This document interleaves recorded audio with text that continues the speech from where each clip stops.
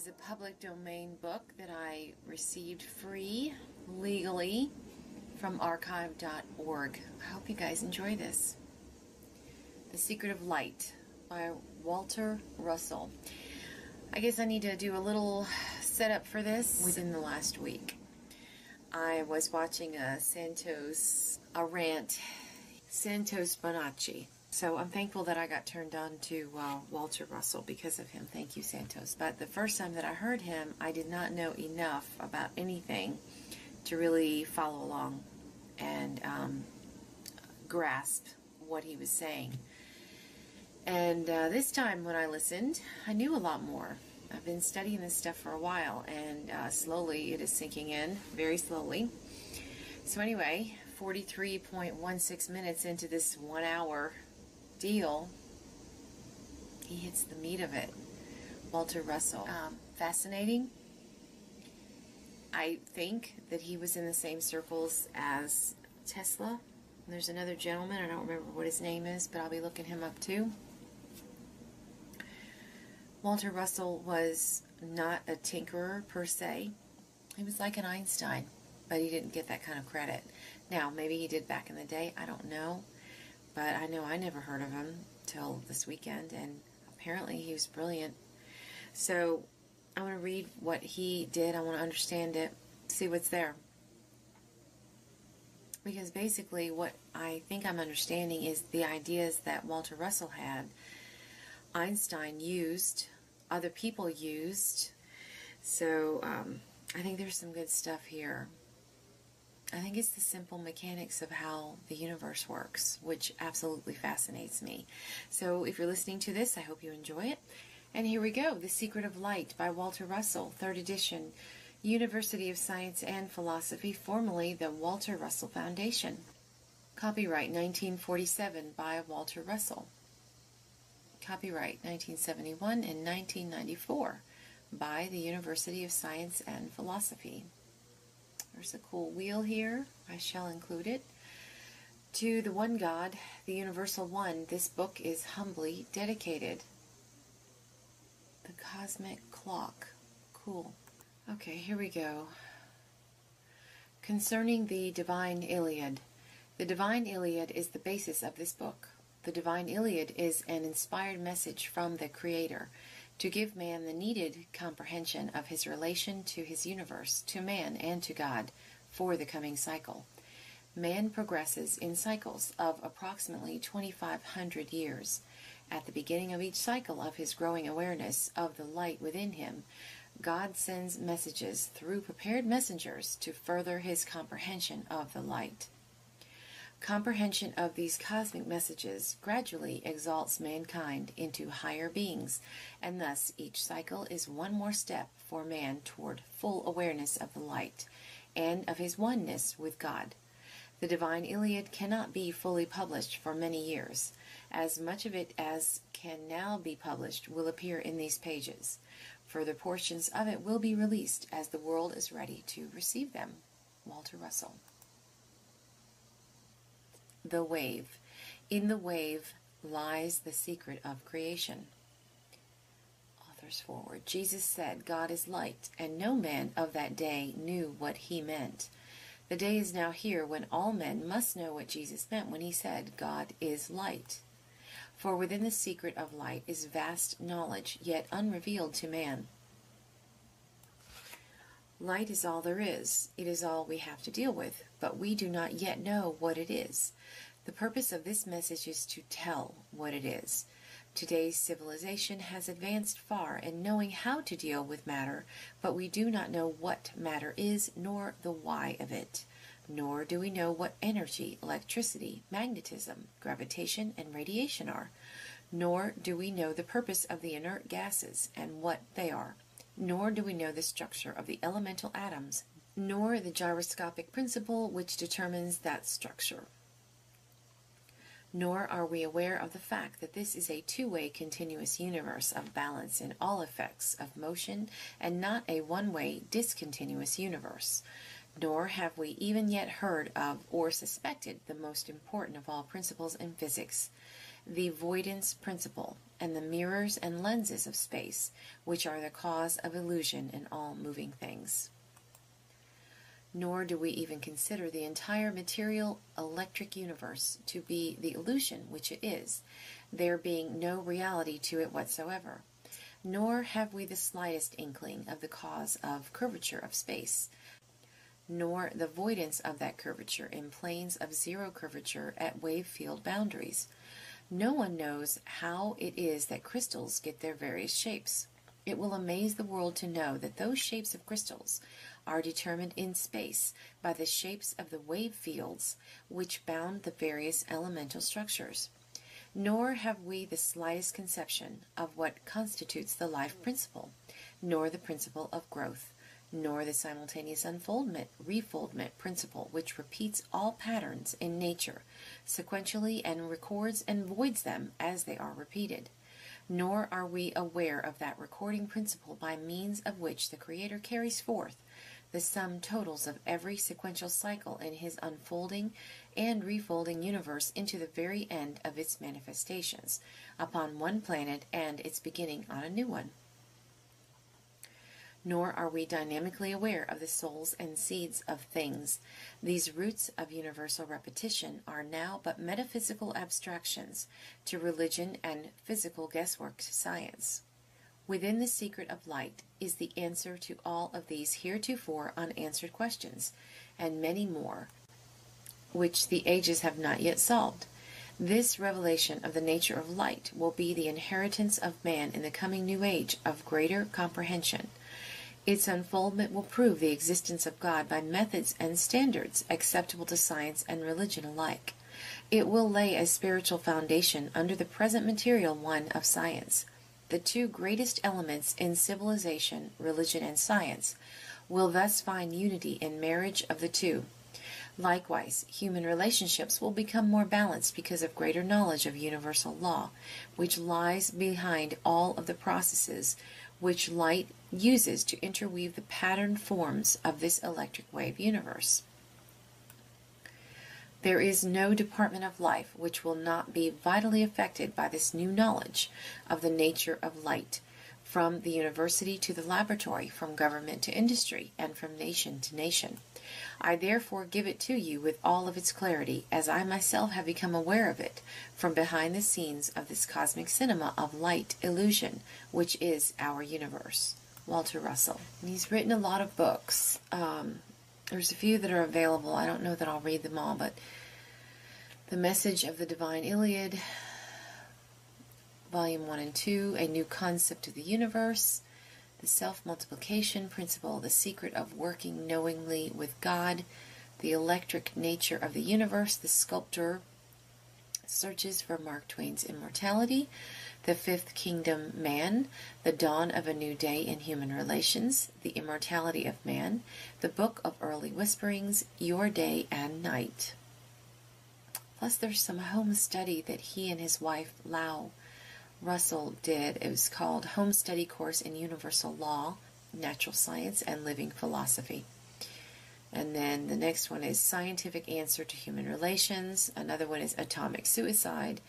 Another one, The World Crisis, Its Explanation and Solution. A Vision Fulfilled. The One World Purpose, A Plan to Dissolve War, by a Power More Mighty Than War. Books by Lau Russell, his wife. God Will Work With You, But Not For You. Love, A Scientific and Living Philosophy of Love and Sex. Why You Cannot Die. Reincarnation Explained. Cool, I'm going to have to check that one out. Okay, so those are some other books that are available. Let's just jump into it. Part 1, Omniscience, the Universe of Knowing. Okay, so there's 200 pages. Still, well, maybe more than that.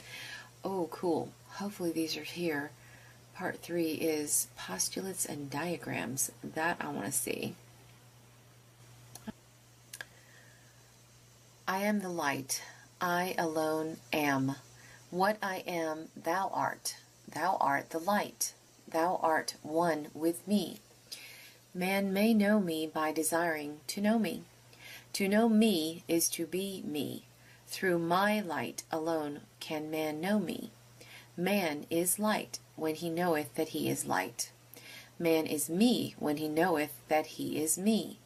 All men will come to me in due time, but theirs is the agony of awaiting. From the Divine Iliad. The Secret of Light, Part 1. All power is from the One. All power returns to the One. Omniscience, the universe of knowing. Chapter 1, the eternal question. Who am I? What am I? Why am I? Whither am I bound? What is my relation to the universe, to man, and to God? What is truth? How am I to know truth? Whence cometh my power? What is the source of my power? How am I to find balance? In my dealings with my fellow men, now can you see why I fell in love with this guy immediately? Hello. How am I to find balance? In my dealings with my fellow men, how am I to know that balance in our interchange, which will enrich both him and me? Countless are the religious teachings, and many are the commandments to goodness, but goodness is still veiled from my eyes, like a thick mist which hides thy light, which I vainly seek. I stumble into its darkness, unbalanced I fall. O thou unseen one, tear from my eyes the blinding veil which hides the path to thy light, that I may find my way to thee. That is the cry of the ages. That is the unanswered question which is arising from the heart of this awakening generation. Civilization progresses in cycles. New comprehension periodically transforms mankind into higher beings. A new cycle of 3,000 years' duration is now in its birth throes. God's omniscience, omnipotence, and omnipresence are centered in the consciousness of every man, but few there are who know of the oneness of their self-soul with the universal self-soul. Man requires many millennia to begin to be aware of that. Each cycle of man brings him nearer to his awareness of his oneness with the light of his self-source. Man lives in a bewildering, complex world of effect, of which he knows not the cause.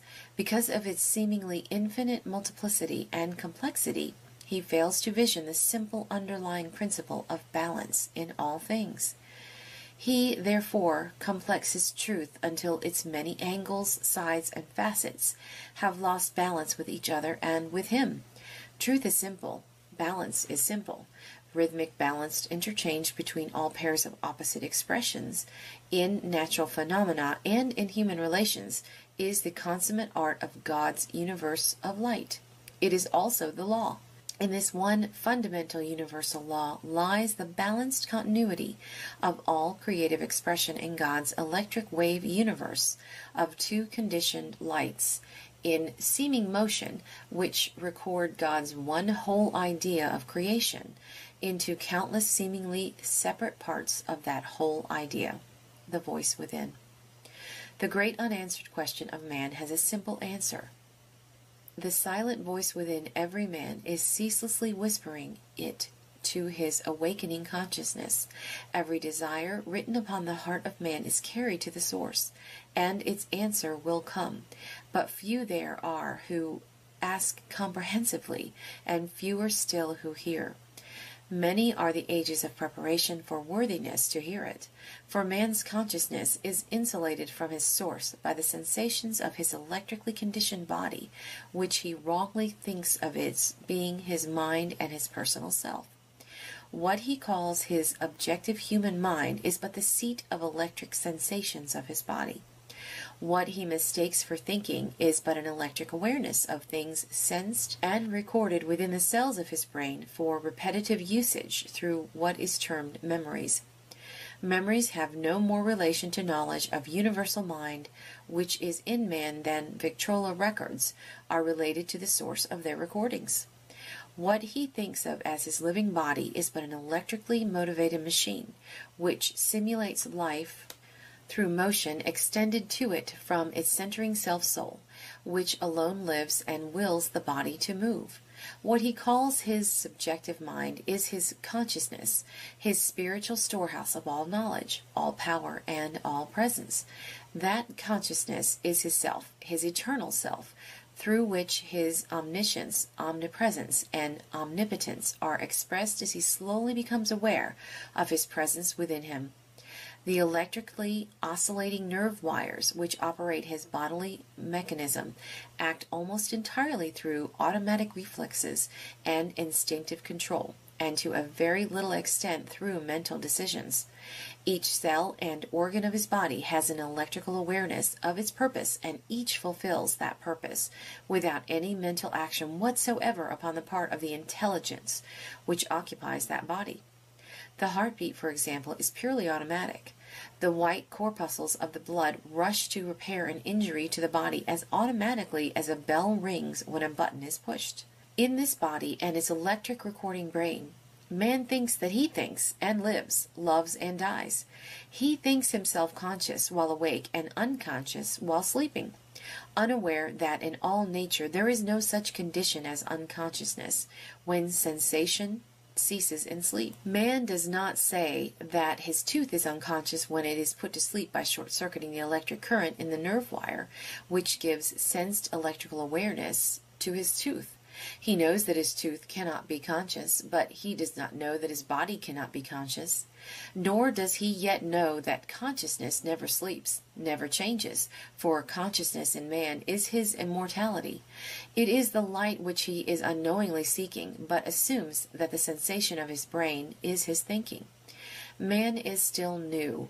He is barely out of the dark of his jungle. For the 1,000,000 or more years of his unfolding, he has relied upon sensation for his actions and the evidence of his senses for his knowing. He has been aware of the spirit in him only a very few thousands of years. In this beginning of his new awareness he is confused, knowing not which is mind in him, which is consciousness in him, and which is sensation. He has not yet learned that bodies are but self-created mechanisms which manifest their centering self, and that self manifests God as one with it.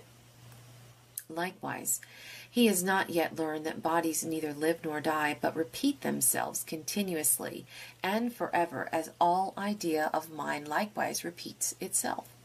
The wheel, for example, is a mechanism consisting of a hub, spokes, and a rim. A little part of the wheel touches the ground, feels it, then leaves it, to disappear from... Oh, wow, I just caught that. Hello, did you catch that? A little part of the wheel touches the ground, feels it, then leaves it, to disappear from reach of the sensations which connect rim, spokes, and ground, but then it reappears. When that happens to man, we say he was born, lived, and died. When it happens to the apple, the flame, or the tree, we say the apple was eaten, the flame has gone out, and the tree is decayed.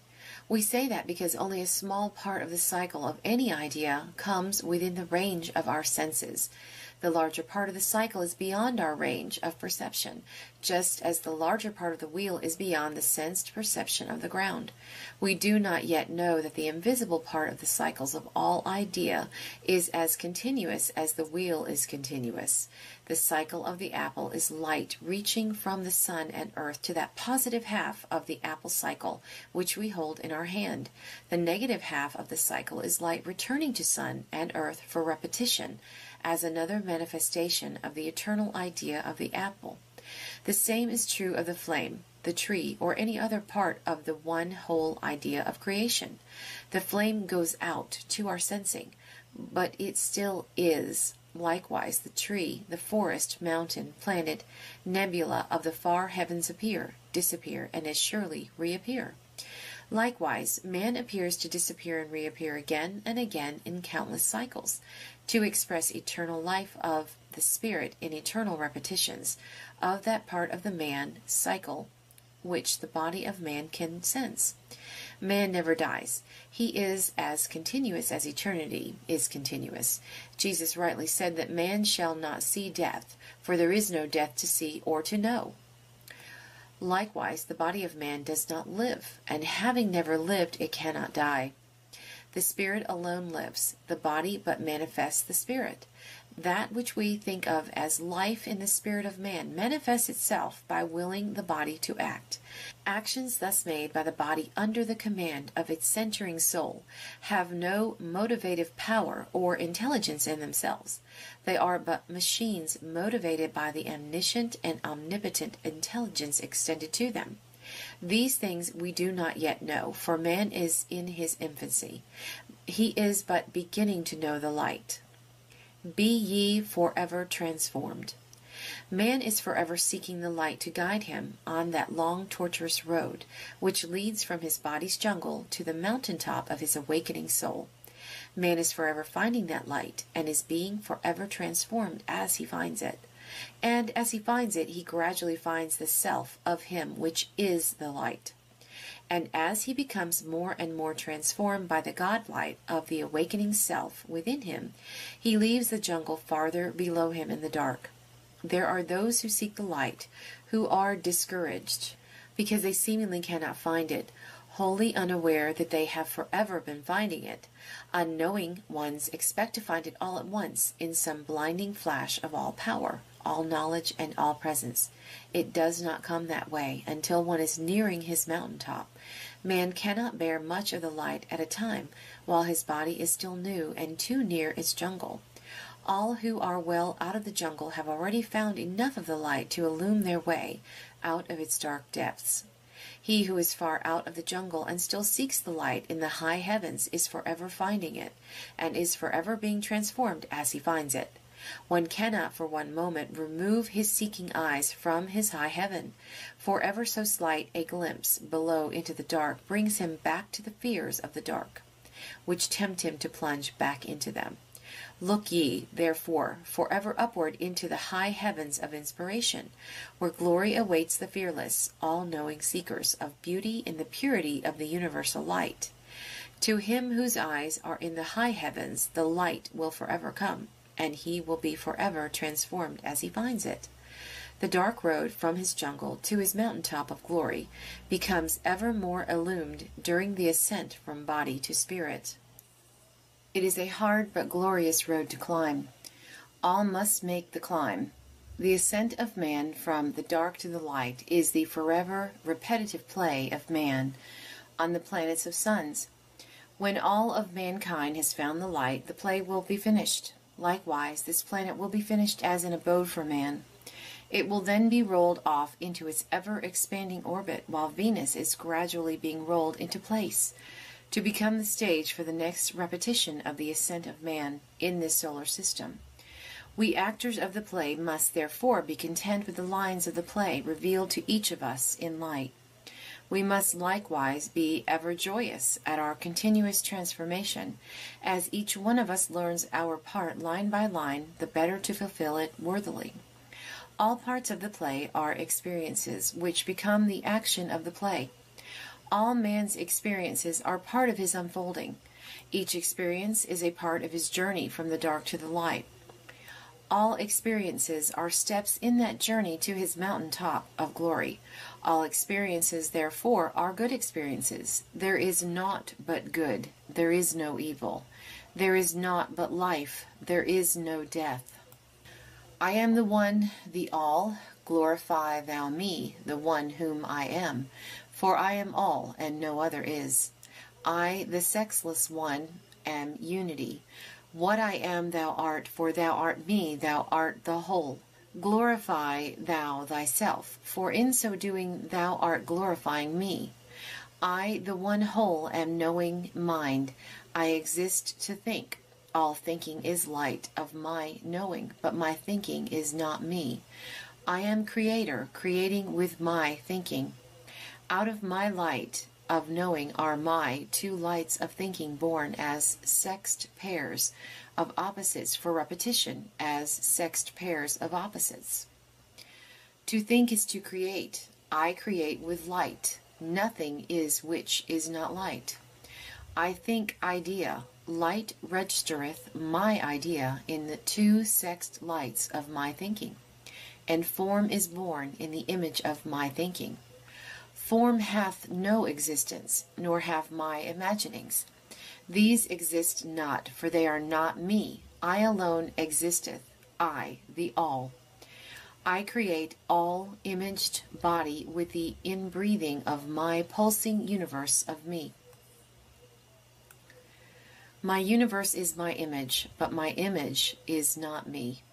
All things are my image, but they are not me. and though I am in them and they in me. From the Divine Iliad. Okay, chapter 2. Creator and creation. God, the Creator, is all there is, all that exists. God's creating universe of matter in motion appears to exist. To our senses, it sequentially disappears, to reappear. It has no reality, but it simulates reality through the illusion of two-way projected lights in motion. God, the Creator, is the one being, the one person, the one mind, the one thinker, the one self, the one life, the one soul, the one power, the one reality. God's creation is the imaged, patterned form of God's imagining, built in His image. It is the body of God, the recording of His thinking, created by Him for expressing the oneness of life, love, mind, soul, and power, which is in Him alone, the one light. God is light. God is universal mind. Mind is light. Mind knows. Mind thinks what it knows. Mind thinks in two opposed lights simultaneously, projected from their centering white light source and sequentially repeated in cycles. God's thinking and imagining are qualities of God's knowing. God's knowing mind is timeless and still. So also are God's thinking and imagining timeless and still. So likewise, man's thinking and imagining are as timeless and still as is his knowing. Stillness never can be motion or become motion, but it can appear to be. Motion merely seems, but stillness always is. The universal equilibrium can never be other than its own balance, but it can seem to be. The illusion, which is motion, springs from stillness and returns to stillness. This is a universe of rest. There is naught but rest in the universe. Mind knows its one idea of creation as one whole.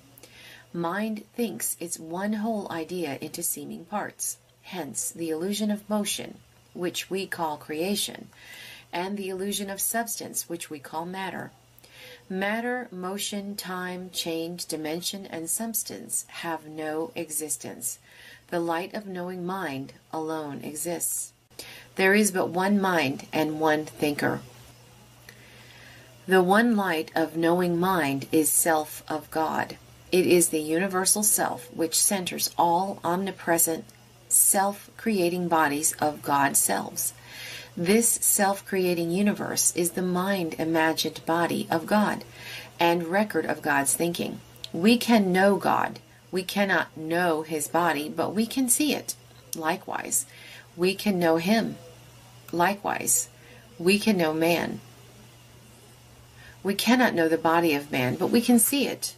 What God is, man is. God and man are one. Our seeming duality. We seemingly live in two universes, the still cosmic mind universe of knowing and the moving thought of mind rhythmic wave universe of sensing. We cannot sense the cosmic universe of God's knowing, nor can we know the thought wave universe of God's thinking. The cosmic mind universe of the one light of all knowing is all that is. The vibrating thought wave universe of sensing merely seems. The cosmic God light. The one still light of God is the cosmic light which watches over all creating things at countless points locatable by man, but invisible to man. Man's senses have misled him into believing in a force called magnetism, which attracts compass needles and lifts tons of steel. These phenomena of motion are due to electricity and not to magnetism. The cosmic light is absolutely still. It neither attracts nor repels. We now need to comprehend the nature and purpose of the magnetic poles, of suns, planets, and all other moving extensions of the one light. He had magnetic poles, in quotation marks, P.S. Likewise, we need to know the nature and purpose of the two electric workers, which interweave this light mirage of seeming motion and dissolve it sequentially for rebuilding. This will give a foundation of knowledge to man which will enable him to see behind the illusions which deceive his senses. The time has come in the history of man's journey from his material jungle to his spiritual mountaintop, when it is imperative that he must live more and more in the cosmic light universe of knowing, and less in the electric wave universe of sensing. Man must know that his power lies in the stillness of his centering self, and not in the motion by means of which he manifests that stillness. He must know that his self is God in him. Also, he must know gradually the dawning awareness of the cosmic light of God in him, for which it comes an awareness of his purposefulness in manifesting the light and the power to manifest it. Man must now know the universe of God for which it is instead of what his senses have made him to believe it to be. Also he must know that this forever creating universe which seems so real to him is but a cosmic cinema, conceived by the master playwright. It is but an electrically projected, spectrum-colored light and sound wave motion picture play of cause and effect, thrown on the black screen of imaged space and time. The cause is real, the effect is but a simulation of the reality. The self of man is cause, his self-creating body is effect. God's universe of magnetic light is static. God's perpetually creating electric wave universe of two moving lights is dynamic. It forever moves. The two moving lights are projected through each other from the static one to create the illusion of the idea they but manifest. The illusion which manifests the idea of creation through seeming motion is not the idea which it seemingly manifests. Creation is the product of mind knowing expressed in form by mind thinking. The product of mind is not the idea which it simulates. No idea of mind is ever created. It is but simulated by form and motion. Idea is eternal and belongs to God's still universe of knowing. Form of idea in matter is transient, but is eternally repeated as transient form of idea. The positive principle. The foundation of the spiritual universe is stillness, the balanced stillness of the one magnetic light of God. Balanced stillness is the positive principle of stability and unity. In it there are no negations. The negative principle. The foundation of the physical universe is motion. The ever-changing motion arising out of pairs of unbalanced conditions, which must forever move to seek the balanced stillness of unity from which they sprang as multiple pairs of units. Unbalanced motion is the negative principle of instability, multiplicity, and separateness, which is this physical universe of electric octave waves of opposed lights. In the negative principle there is no positive. It is composed entirely of pairs of negations, which are forever voiding each other, canceling each other's action and reaction, thus negating each other by never allowing either one to exceed its fixed zero of universal stillness. Quality begets quantities. The still magnetic light universe of God's knowing is an invisible, unchanging, unconditioned, and unmeasurable quality from which visible, changing, conditioned, and measurable quantities spring to simulate those qualities through two-wave motion. There is no one word in any language to express that quality, so we must use many words, all having the same meaning but different connotations. These words are mind, consciousness, love, life, truth, desire, knowledge, power, balance, and law. The God quality of the one light is seemingly transformed into quantities by being divided into pairs of oppositely conditioned light pressures of this electric universe. These divided pairs are then multiplied into countless octave wave units of light pressures and set in opposite directioned motion, to create the illusion of sequence, change, dimension, condition, and time, in a universe where none of these effects of motion exist. The calm sea, for example, is an unchanging, unmeasurable quality of oneness, of sameness and stillness. Upon its calm surface there is no change, nothing to count or to measure. The moment that quantities of waves spring from that quality of calm, those quantities can be measured. Likewise, they are forever changing, nor are there two points in them which are similarly conditioned. This creating electric universe is composed of moving light waves, which spring from a calm sea of the one still light. It is a universe of moving parts of quantities which simulate the quality of stillness, from which those quantities spring. The quantities of divided and conditioned pairs of opposite lights, which thus simulate the one, are not the one they simulate. The Creator is one mind, indivisible. Creation is one whole idea of mind divided into countless simulated ideas of mind through motion. The simulation of idea thus expressed is not the idea that it expresses. Parts of the one whole idea are only seeming. There are no two separate or separable things in the universe. There is but one whole simulation of the one whole idea. Everything that is of everything else that is. All things are indissolubly united. From the Divine Iliad. Every happening anywhere happens everywhere. The milkweed fluff floating lazily in the summer sky affects the balance of the whole universe of suns and galaxies. Every part of the universe moves in interdependent unison, as the wheels of a watch move in unison. The watch wheels are geared together mechanically. The rhythmic wave universe is geared together electrically. The entire universe is one and must be kept in balance as one. Changes of condition in any one part are simultaneously reflected in every other part, and are sequentially repeated in it. Say thou these things in words of man's knowing, for verily I say, I am within all things, without all things, and involved in all things, for I am everywhere. All things are omnipresent, for all things extend from mind of me, and I am omnipresent. All omnipresent things are omniscient, for I am within them, and I am omniscient. When man's consciousness telleth him of my presence within and without him, he will then know all things, for I know all things, and I am he. All thinking things manifesteth all power, when consciousness within them recognizeth their omnipotence. Until then, things are naught but things, manifesting me not, being but blank slates upon which to write my mighty thoughts for blind eyes. For I am omnipotent. I give all power to him who asketh, but no one may ask of me, who is not aware of me. See thou to it that man will knoweth that, and manifest thou thyself that principle of power in thine own works.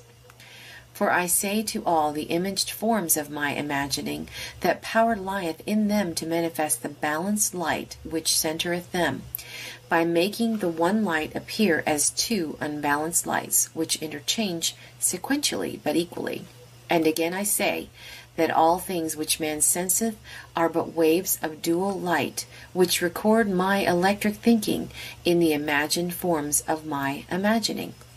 And also I say that the imagined forms of my imagining have no being, for I alone have being. From the Divine Iliad. Chapter 3. Sensation and Consciousness. God is consciousness. Consciousness is static. Consciousness is the knowing of mind. Knowing is static. Consciousness is the spiritual awareness of being, of all knowing, all power, and all presence. Thinking is electric. God's thinking is expressed by two-way moving wave extensions from consciousness. Like a lever swinging up a fixed fulcrum, or like waves extending from the calm sea, thought expression is dynamic. Thinking belongs to the electrically sensed and conditioned vibrating universe of motion. Thinking is the motionless principle in light which creates the illusion of motion. The self of man belongs to the static, invisible, conscious, unconditioned universe of knowing. We express knowing in the dynamic, visible, electrically conditioned universe of sensation. Sensation is the electrical awareness of motion simulating the spiritual qualities of the one idea by creating imaged quantities of separate forms which seem to have substance. Consciousness is real. Sensation simulates reality through motion of interchanging lights, but the mirage of a city is not the city it reflects. Confusion and misunderstanding as to whether we are thinking consciously from knowledge or sensing electrically from memory records stored in our brains have led us to the necessity of distinguishing between the two by the common usage of such terms as the human mind and mortal mind. We know full well, while using them, that there is but the one mind of the one living God of love. The universal mind centers every particle and mass in this universe, animal, vegetable, or mineral, electron, atom, or sun. Man is the only unit in creation who has conscious awareness of the spirit within him and electrical awareness of dually conditioned light acting upon his senses. I think that last part may not be correct, but whatever. All other units of creation have electrical awareness only. Man alone can be freed by body to think with God, to talk with God, and be inspired by his centering light. All other units of creation are limited in their actions to automatic reflexes from sensed memories built up through ages of sensing and recording such sensing as instinct. Likewise, the same confusion leads us to the adoption of such terms as subconscious mind and superconscious mind. There is but one mind, functioning universally within all creating things, and that one mind is not stratified nor divided into the more or less. There are no differing conditions of the one mind, nor are there different kinds of minds. Imagination. God is the imaginer of his one idea. All imagining is God's imagining. All creating forms in this thought universe of God's imagining are built in the image of his imagining, creating in his image. All forms in this creating universe of imagined forms are but electric recordings of God's imaginings. They have no existence. Records of idea are not the idea they record. They have no substance. They are but black and white lights of sun-centered wave fields of space assembled in vibrating systems to simulate substance in an objective universe which is not, but seems to be. God's imagining never began and will never end. It was not created at some remote past time by some vast cosmic event, as commonly believed, nor is it condemned to a heat death by expansion into nothingness. Sensation and consciousness. This is a creating universe, not a created one. God did not begin to imagine at some fixed point, for time does not exist. This light wave universe, which records God's knowing by his thinking and imagining, is as eternal as God's thinking is eternal. Inspiration. Inspiration is the language of light, which man uses to talk with God. Inspiration is that deep awareness of the consciousness of being, which differentiates the genius or mystic from the being of average intelligence. Inspiration in man is accompanied by an intense mental ecstasy, which is characteristic of all who become intensely conscious of their closeness to God. Inspired geniuses forget their bodies while deeply conscious of their existence as holy mind. Their bodies, thus forgotten, act almost automatically in obedience to instinct and cell memory reflexes. Inspired geniuses translate God's knowing into words of man for the soul of man. They uplift all mankind by re-inspiring all who listen to their ecstatic words and rhythms. He who attunes his heart to the messages of genius purifies himself. No impurity can there be in his heart, for verily he then is in communion with the Holy One. Man alone of all my creating things hath begun to hear my whisperings. Since his beginning my still small voice hath whispered within him that I am he and he me. But even now barbaric man on thy small new world heareth dully, and maketh idols, which he treasures before me. For he is still new, he is but in the ferment of his early brewing. For I say that all things which floweth from life of me have life of me flowing through them. And to the least of these, but I say that and though my light of immortal life floweth through those mortal symbols of my thinking, it toucheth them not in its passing. When they shall know the light of me in them, then they shall be me, and I them. From the Divine Iliad. Chapter 4. Cosmic Consciousness. Beyond the genius is the mystic. The mystic is one who has attained cosmic consciousness by a complete severance of the seats of consciousness and sensation. He is then almost totally unaware of his body and is totally aware of the light of God centering him. Omniscience comes to him in that timeless blinding flash of light, which is characteristic of a complete severance. This experience was described in the illumination of St. Paul. Every timeless flash of intense inspiration which comes to any man is a partial illumination, for inspiration is the manner in which new knowledge comes to man from the cosmos. Of all mystics, Jesus was the outstanding example of all time. He was the only one in all history to have known complete cosmic conscious unity with God. The Bible refers to cosmic conscious experience as the illumination, or being in the light, or in the spirit. In all history, less than 40 cases of partial cosmic consciousness are known, and probably not more than 3 of these anywhere nearly approach the complete state of illumination experienced by the Nazarene. Cosmic consciousness is the ultimate goal of all mankind. All will know it before the long journey of man is finished. But there are many in this new age just dawning who are ready for it in part, if not fully. Many desire it fully, but it is best that it come bit by bit, for the complete severance is very dangerous. The ecstasy of this supreme experience is so great that one does not wish to come back.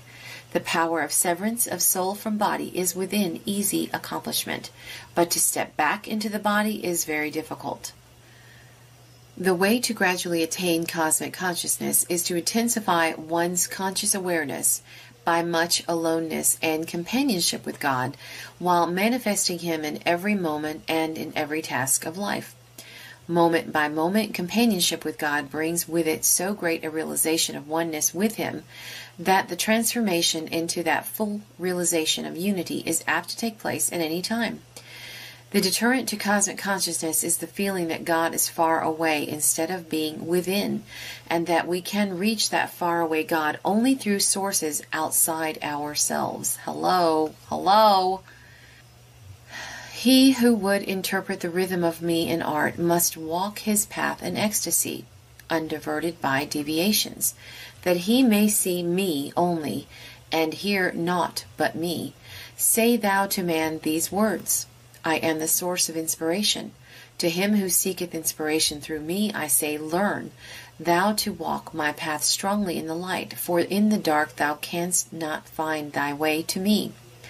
The path to me is light, and by it thou canst well see thy way to me. I am the soul of art.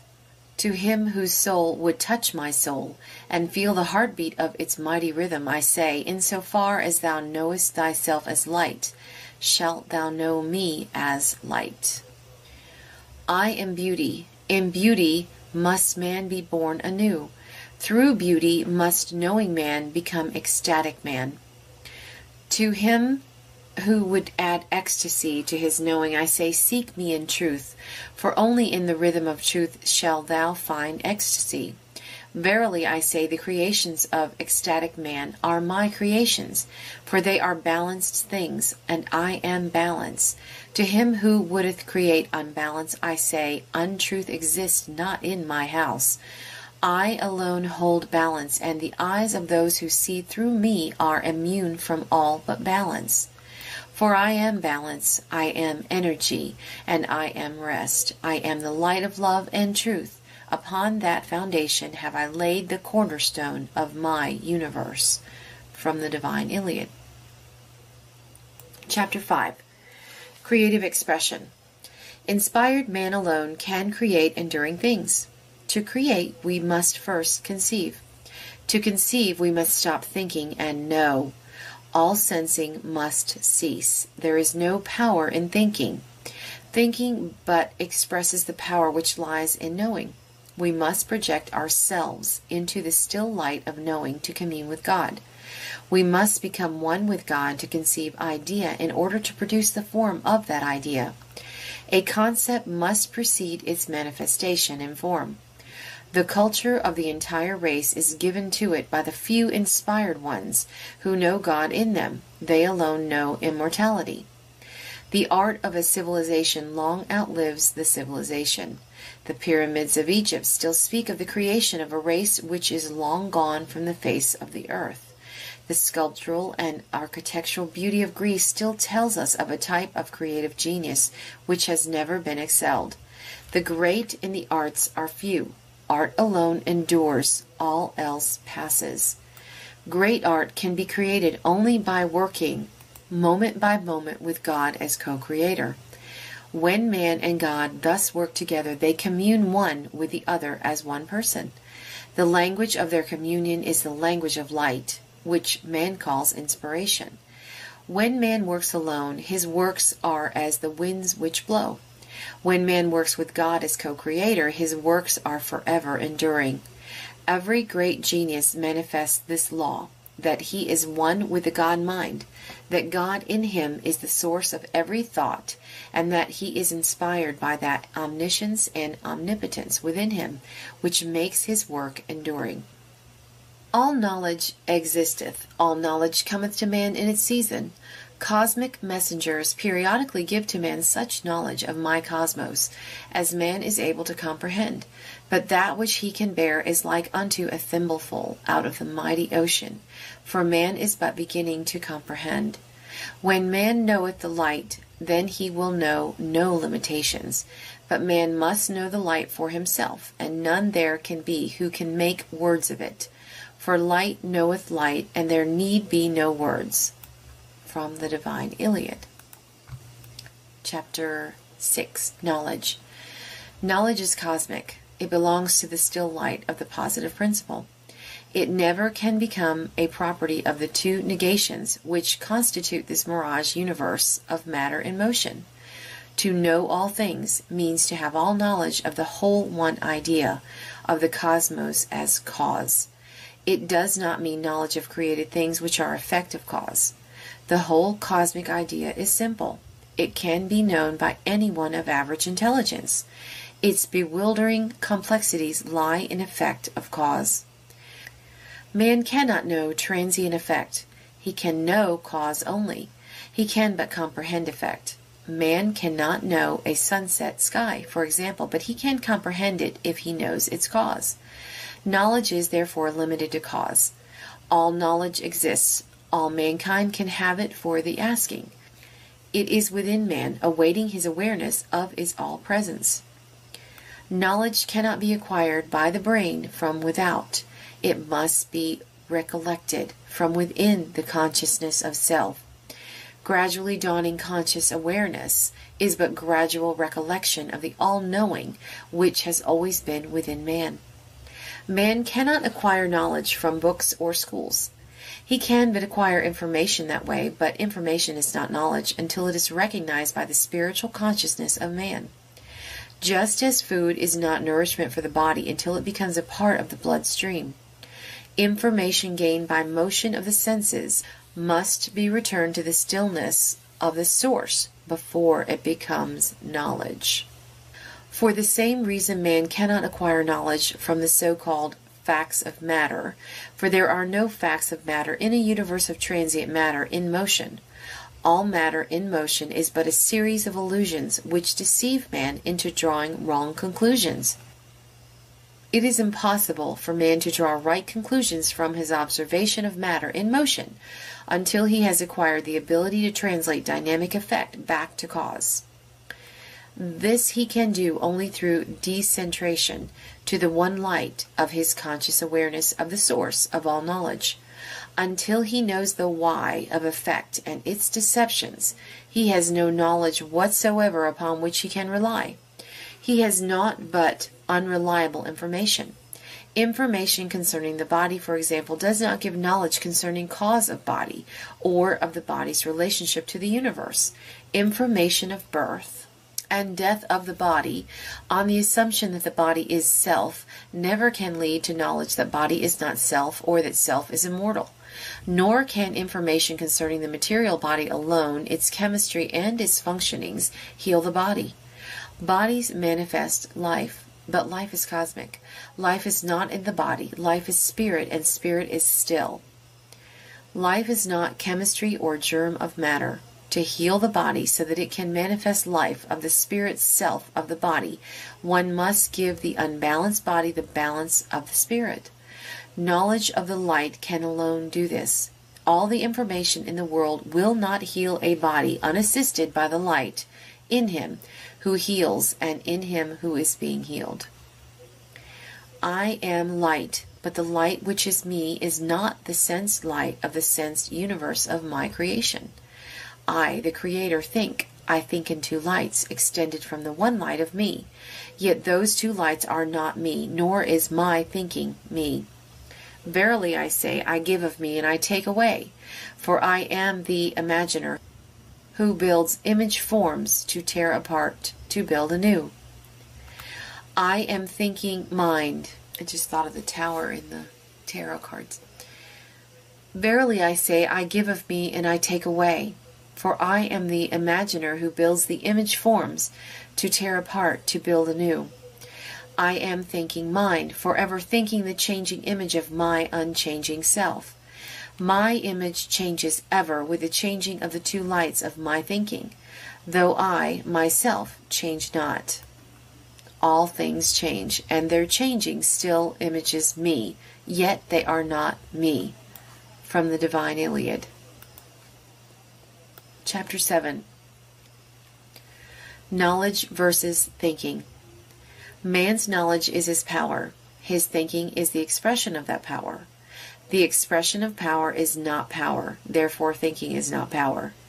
As man gradually becomes aware of his omniscience, his thinking intensifies in voltage in proportion to the increase in awareness of his omniscience. Thinking is an electric wave extension from the centering fulcrum of knowledge, which seemingly divides knowledge into ideas and sets those ideas in motion to create forms of ideas as product of knowledge. Man's knowledge is like a deep well of still water.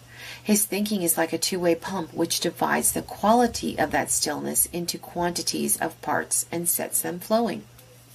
That is what the objective universe is.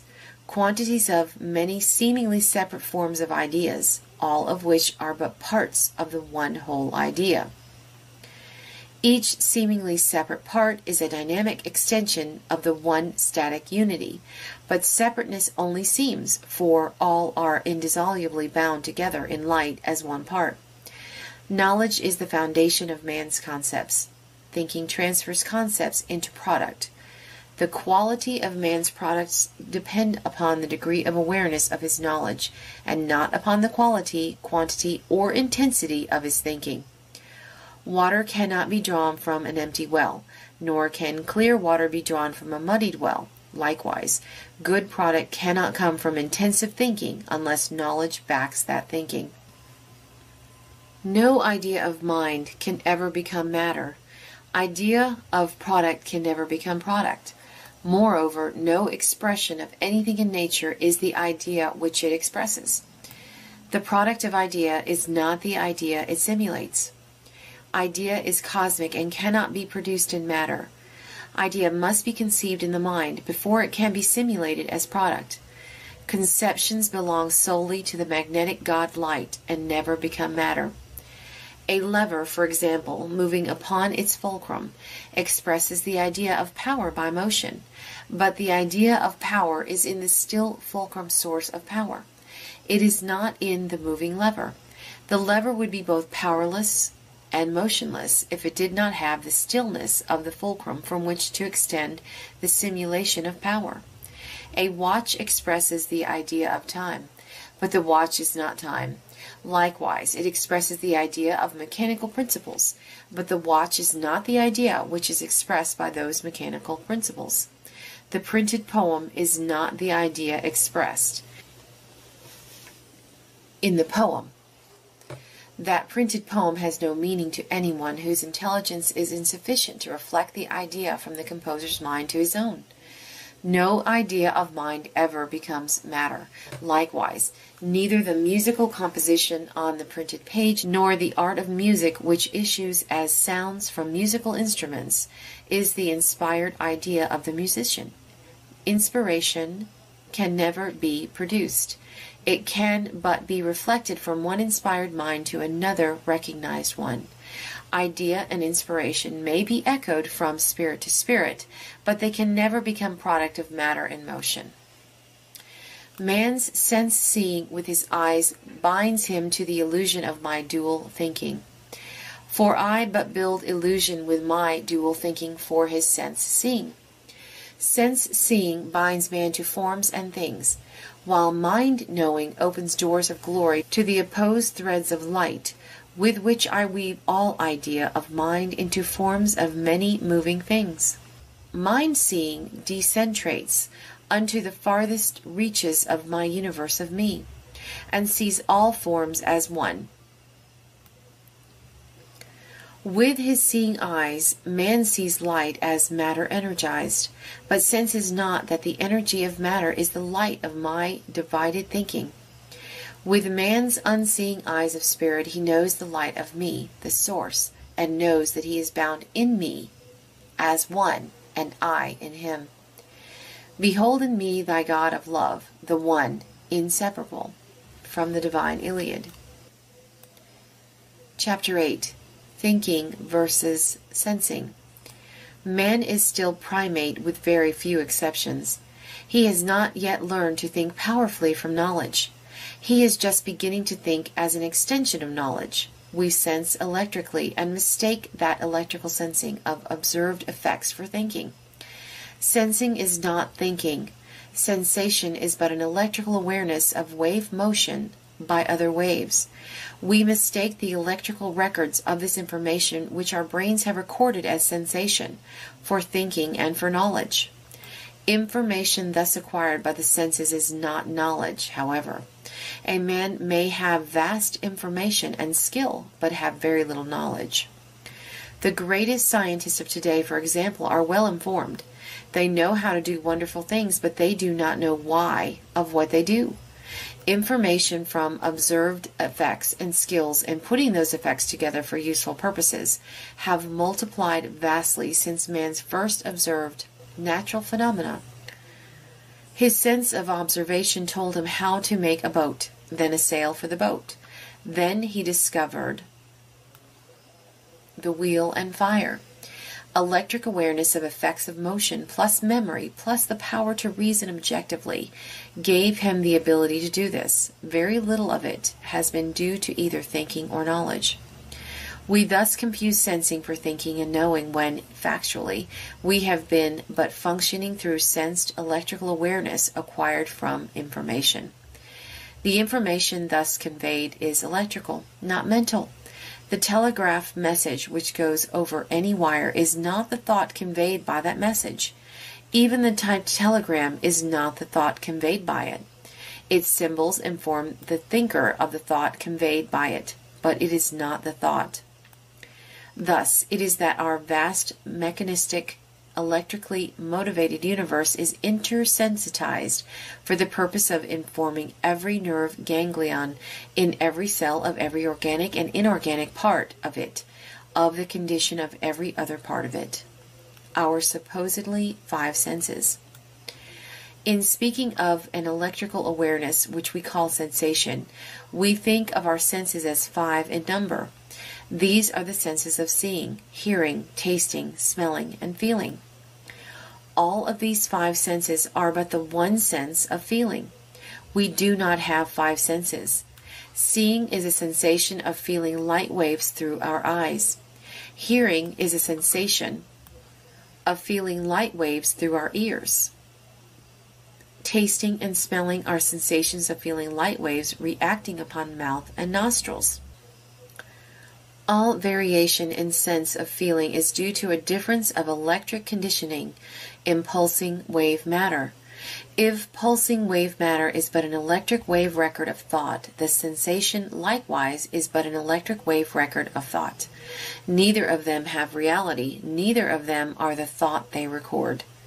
It also follows that if matter, motion, and substance are electric records of thought, then sensation has no reality, for sensation is but an electrical awareness of wave motion by other waves. It likewise follows that if matter, motion, and substance are electric wave recordings of thought, then electricity which records thought and thought itself are non-existent. There is but one thing in this universe, light, the still light of all knowing, the one light which is God. God alone lives. His thinking and imagining is knowing. The knowing universe is all that is. Knowing mind is still. There is no activity whatsoever in the universe of either spirit or matter. Empirical knowledge. Man's present civilization is erected upon the foundation of empirical knowledge, obtained through his senses. What is empirical knowledge? The definition in the dictionary is conclusions founded upon experiment and observation alone. In other words, the so-called knowledge upon which man relies is founded upon the evidence of his senses, or more simply, upon the non-existent waves of motion of a non-existent substance. Nice, huh? That fact is the answer as to why mankind has, as yet, practically no knowledge. During his amoeba and jungle days, he lived a purely sensed existence. His body cells were controlled entirely by instinctive flux threads of light extended to him directly from the Creator. Man is still new. Out of millions of such years, he has had but a few thousand years since the dawn of conscious awakened in him the slightest suspicion of his spiritual inheritance.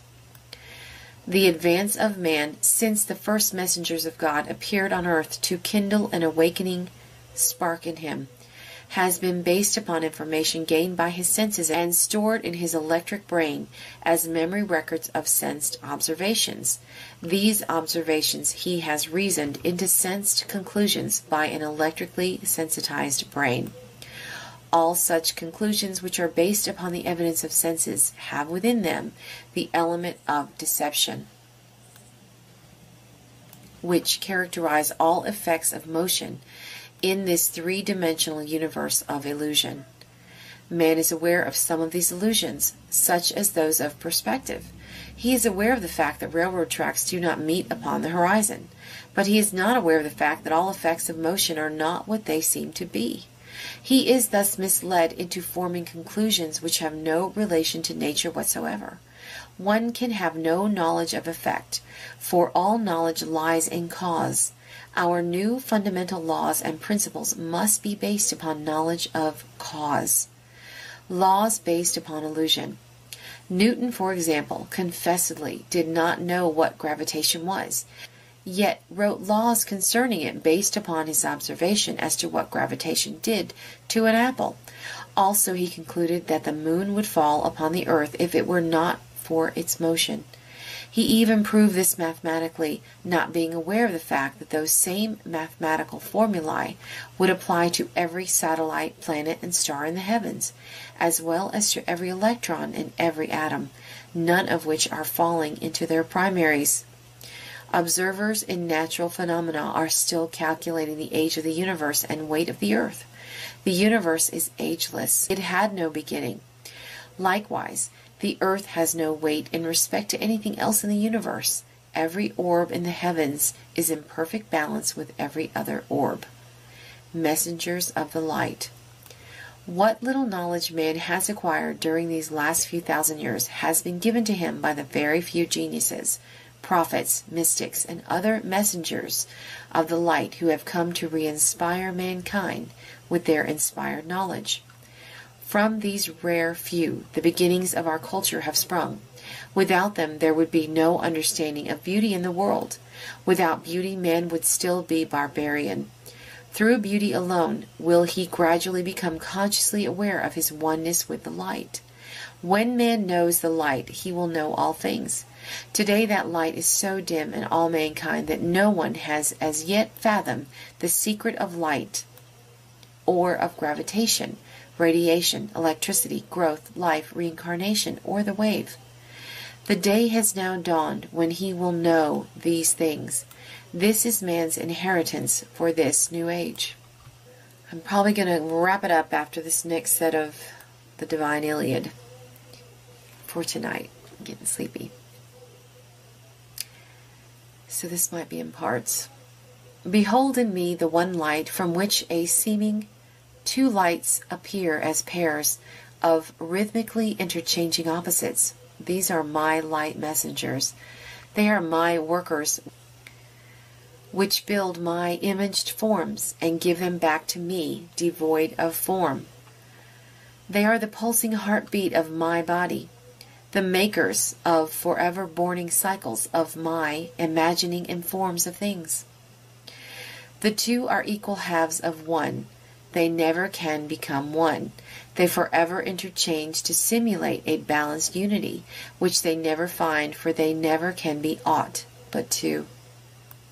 From me one light extendeth to give form to my imaginings, and give them pulse beat to simulate eternal life in them which is in me.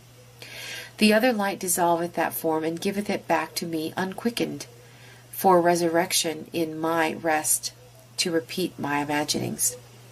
Say thou, therefore, that life is eternal in man through eternities of resurrections of him in me, and say thou also that his resurrection is his own, for he is one with me.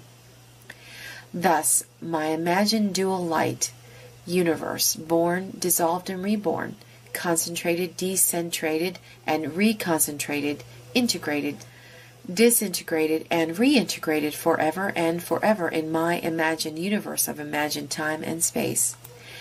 And behold, each of my pairs of opposite expressions of me are reborn through me as the other one. Again I say, there is naught but rebirth in me. There is no death.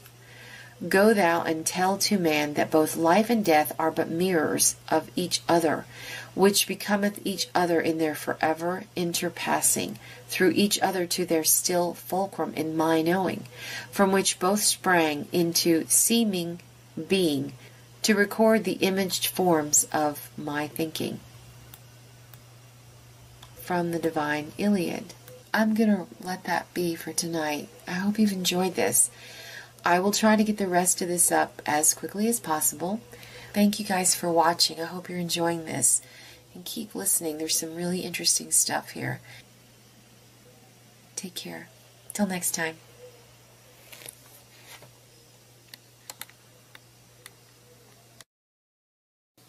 Good morning. Here's the next section to The Secret of Light. I'm going to see how far I can get this morning. We ended on Chapter 8, so let's begin with Chapter 9. Thanks again for watching. Chapter 9. Sensing binds all things.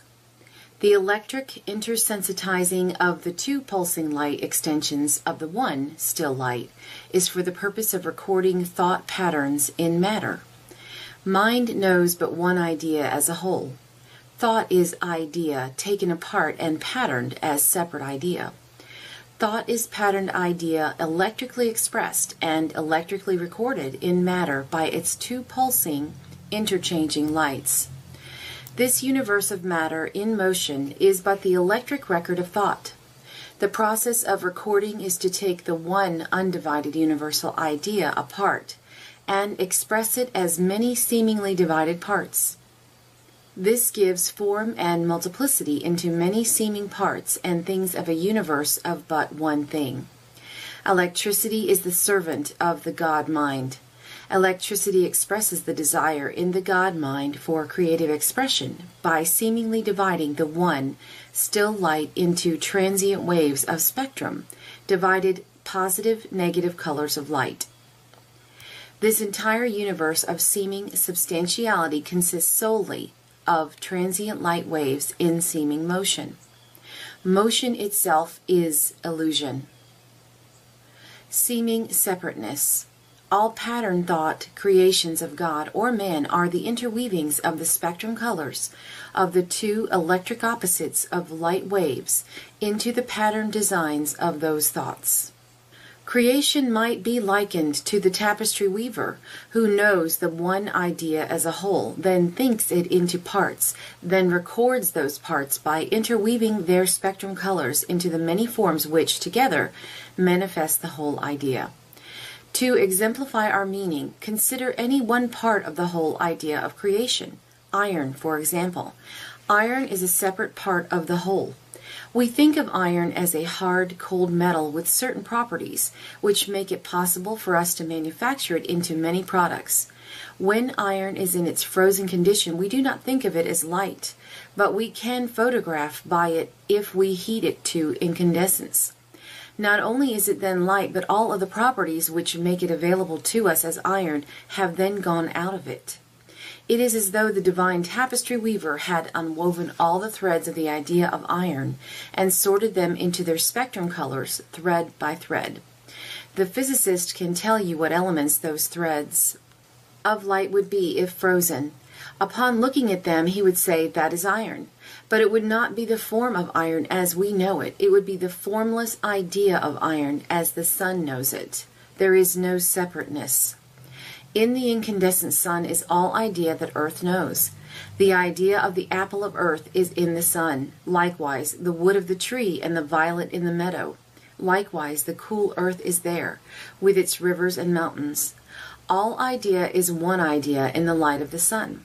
The light of the sun is never divided into its many seeming separate ideas until it is electrically extended from the sun and those extensions electrically echoed back to it. The sun is a crucible which melts all ideas into one, then sets them out into space to cool and separate into many units of that one. Likewise, idea of mind never becomes the many ideas of creation until electricity divides the one idea into many separate parts. The one light cannot be divided, but extensions of the one light can appear to divide it. The spots of sunlight upon the cathedral floor are many, but they are all extensions of the one light of their source in the sun. Likewise, all mankind is an extension of the one idea of man, for man is but one in the light of his source. Likewise, all moving extensions of the one still light, as manifested in the white light of suns and the black light of their surrounding space, are but extensions of one source. All idea is still. The cinema exemplifies this meaning. Upon the screen are many patterned ideas in noisy, violent motion. We know, however, that all the motion of separate ideas and all the sounds emanating from those patterned, moving forms would instantly cease if the still source of light from which these images and sounds are projected were turned off. We know that the cause of all this transient division into positive and negative effect is in the one still light from which it is projected. We know that the sounds we hear emanate from that stillness, yet we seem to be totally unaware of the fact that all of our pulsing universe is but an extension of one still light of universal mind, projected through positive and negative light upon the universal screen of space. It is difficult to conceive Earth and all of its phenomena of motion, sound, people, animals, and plant life as a motion picture projection from our sun, yet all of the separate ideas of Earth are in that one incandescent light of the sun. All are but one thing, light. Turn off the sun and all of its patterned ideas on Earth would instantly cease. The still idea which is extended into motion is not in the motion, but in the stillness from which it is extended. For I say that man who senses but clay of earth in him is bound to earth as clayed image of his earth. Clayed images of my imagining, who knoweth not me, in them are but dwellers of earth's dark. To sensed man, the doors of my kingdom are self-barred by darkness until the light of me in him is known by him as me. Until then, he is but moving clay, manifesting not me in him, while sensing naught but moving clay of him, knowing not the glory of my light in him. Wherefore I say to thee, exalt thou thyself beyond thy sensing. Know me as fulcrum of thy thinking. Be me as deep well of thy knowing. From the Divine Iliad. Chapter 10. Function of the brain. Electric awareness of observed effects of matter in motion is registered in the brain. It is commonly believed that the brain thinks and knows. The brain does not think, nor does it know. It is but a storehouse of recorded sensations. The brain remembers these records for man's usage as he needs them, and for fulfilling the requirements of his body. The brain is a complex state of motion expressed by waves of light pulsing in cycles. States of motion cannot know anything, nor can they think anything. The brain is part of a machine, a human machine. Machines can express thoughts which are electrically projected through them, but machines are incapable of thinking the thoughts thus projected. Likewise, machines can do marvelous things when patterned and controlled by knowledge, but they cannot know what they do.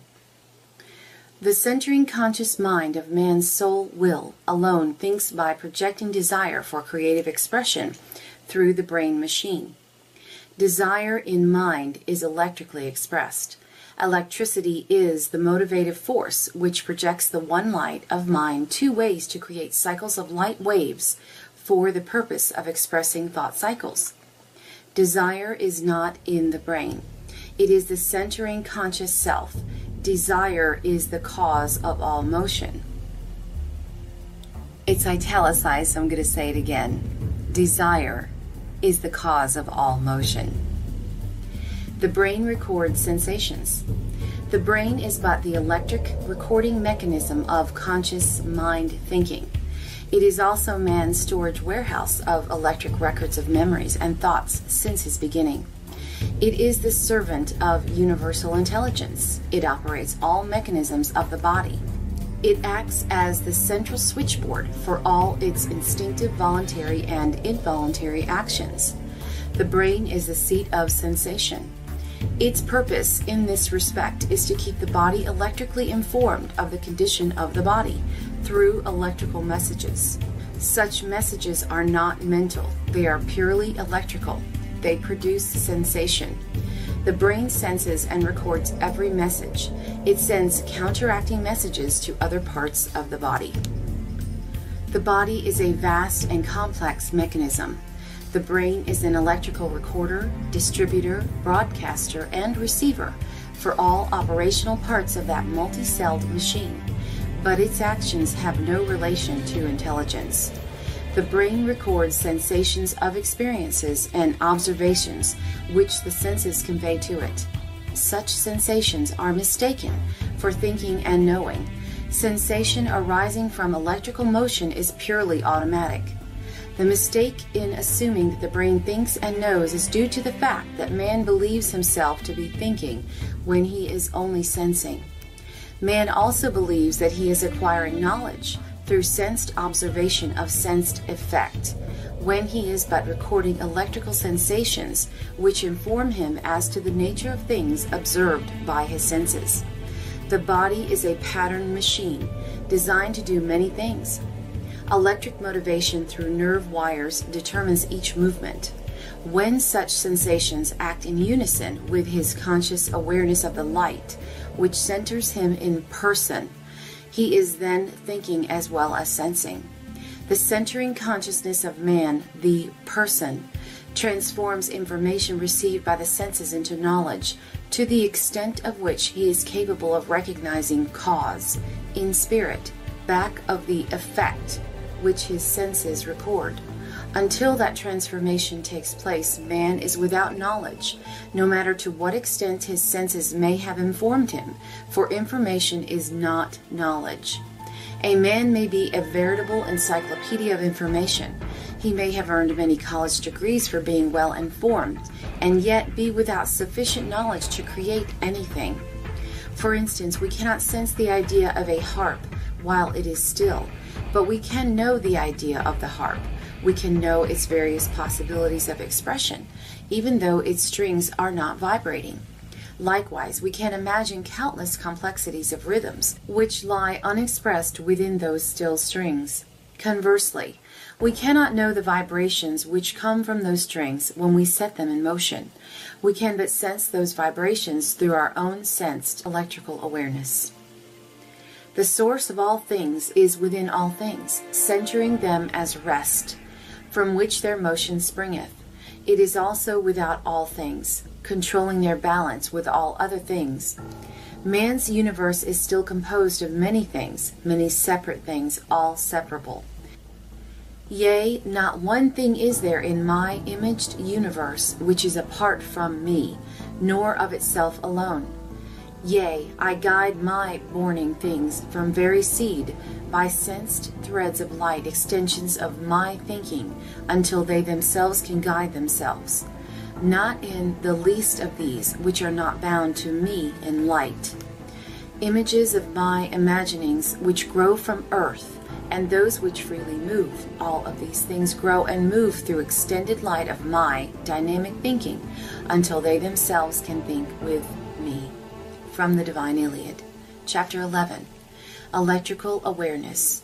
This material universe of many seemingly separate parts is electric.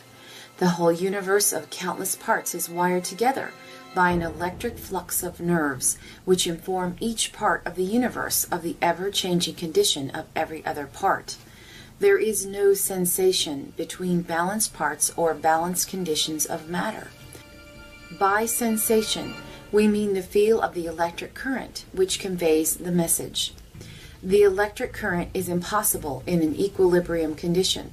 Hence, we can feel no sensation whatsoever when our bodies, or parts of them, are in a balanced condition. Electrical awareness is necessary to an electrically mechanized universe. An electrically controlled machine in one's factory has exactly the same electric awareness that a man has. Its wired nervous system conveys electric messages to its parts for the dual purpose of motivating them as well as for adjusting all parts to each other in continuity.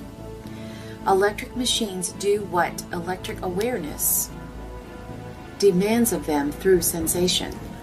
So does man, tree, the solar system, and every nebula of the heavens.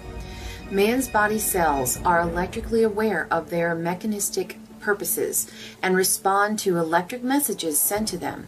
They have electrical cell memory of their individual and group purposes. They act automatically when sensed reflexes are electrically motivated. Bodily functions such as our heartbeat, digestion, chemical gland transformation, breathing, and walking are automatically operated by cell memory reflexes. Cell memory and instinct causes birds to migrate, spiders to spin webs, and certain vegetable growths to close in on flies and fish.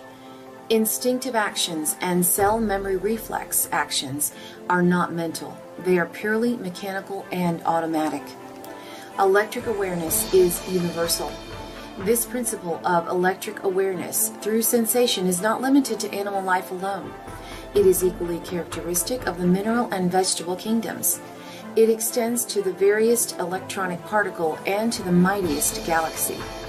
Not only is each particle in each mass electrically aware of its purpose, but each particle in the entire universe reacts in response to electrical messages sent to it from every other particle in the universe.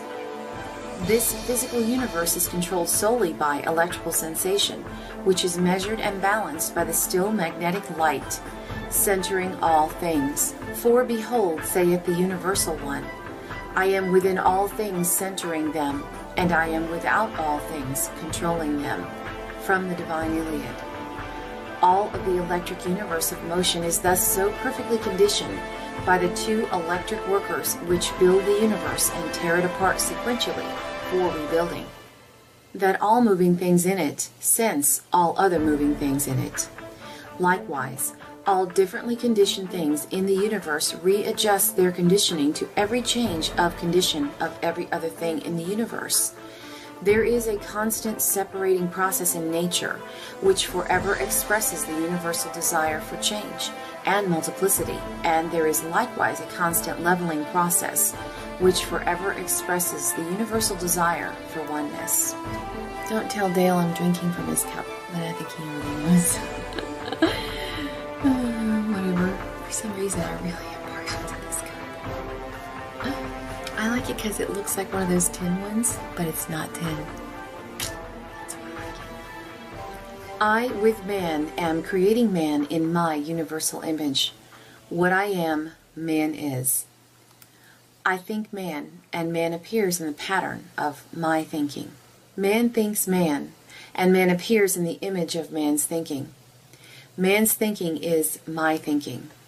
All thinking things are thinking my thinking. All creating things are formed in the image of my thought, imaginings, to manifest my thought imaginings. The universe is my image, creature of my imaginings. From the Divine Iliad. Chapter 12. Instinct. Organic matter generates purely from the desire of mind to manifest idea into matter. That cosmic desire to create form produces the desired form. Desire is the motivating force of all creation. Man begins to express the idea of man as a single cell. The whole idea of man is in that single cell. It then unfolds in orderly time and space according to cosmic law. Likewise, the whole idea of all creation is in that single cell. All idea is omnipresent. There are no parts of the whole. Each step in the unfolding of the man idea follows the continuing desire for unfolding. Cell memory of purpose is given to each cell as it unfolds.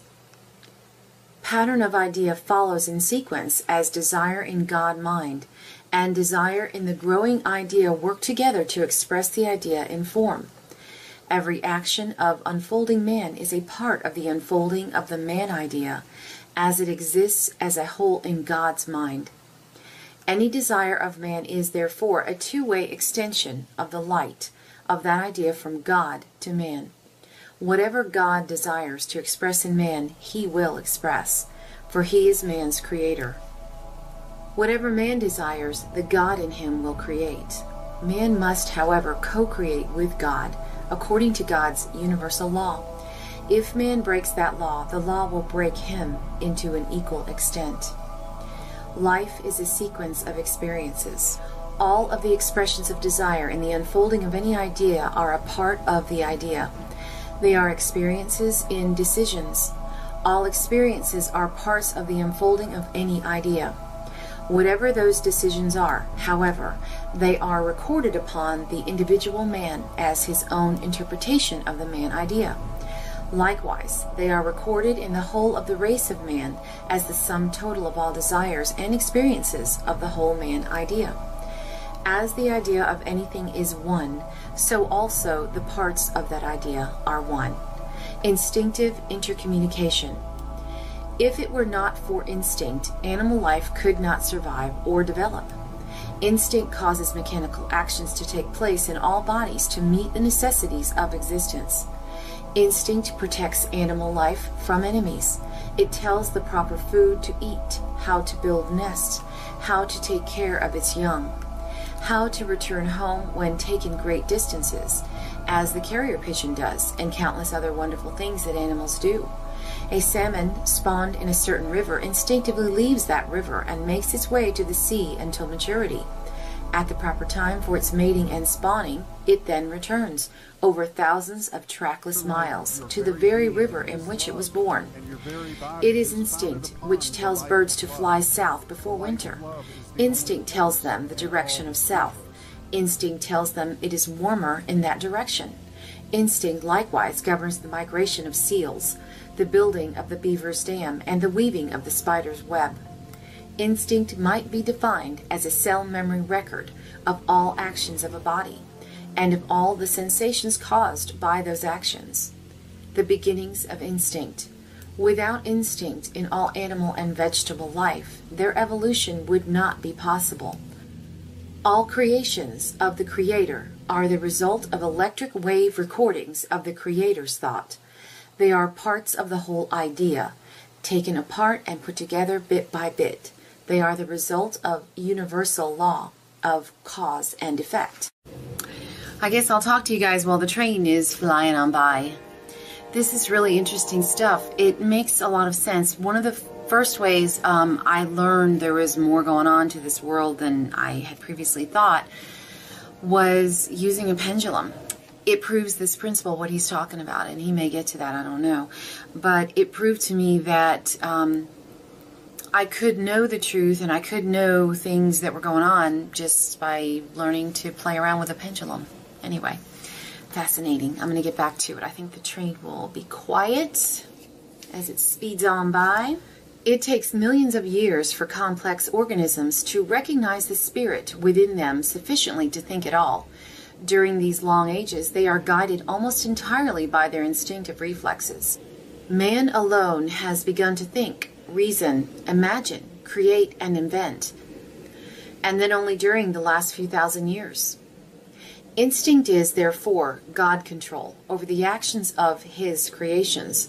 The involuntary actions of the body, such as the heartbeat or the action of white corpuscles, do not know their purpose in the healing process of the body, but God centers and controls every atom of His creation, and each must fulfill its purpose. Instinct building by God and man. A good example of the manner in which God and man work together for creative expression is the familiar knitting woman. Knitting is part of the man idea, which requires a skill. A woman who desires to knit must desire to acquire that skill. Desire must precede all expression of that desire. Slowly, she takes one stitch at a time. All of her power of concentration is needed to take those first stitches. Each stitch taken, however, has within it the desire for taking the next stitch. Very slowly, she interlaces yarn into the pattern required. The cell of her fingers gradually acquires cell memories of their purpose.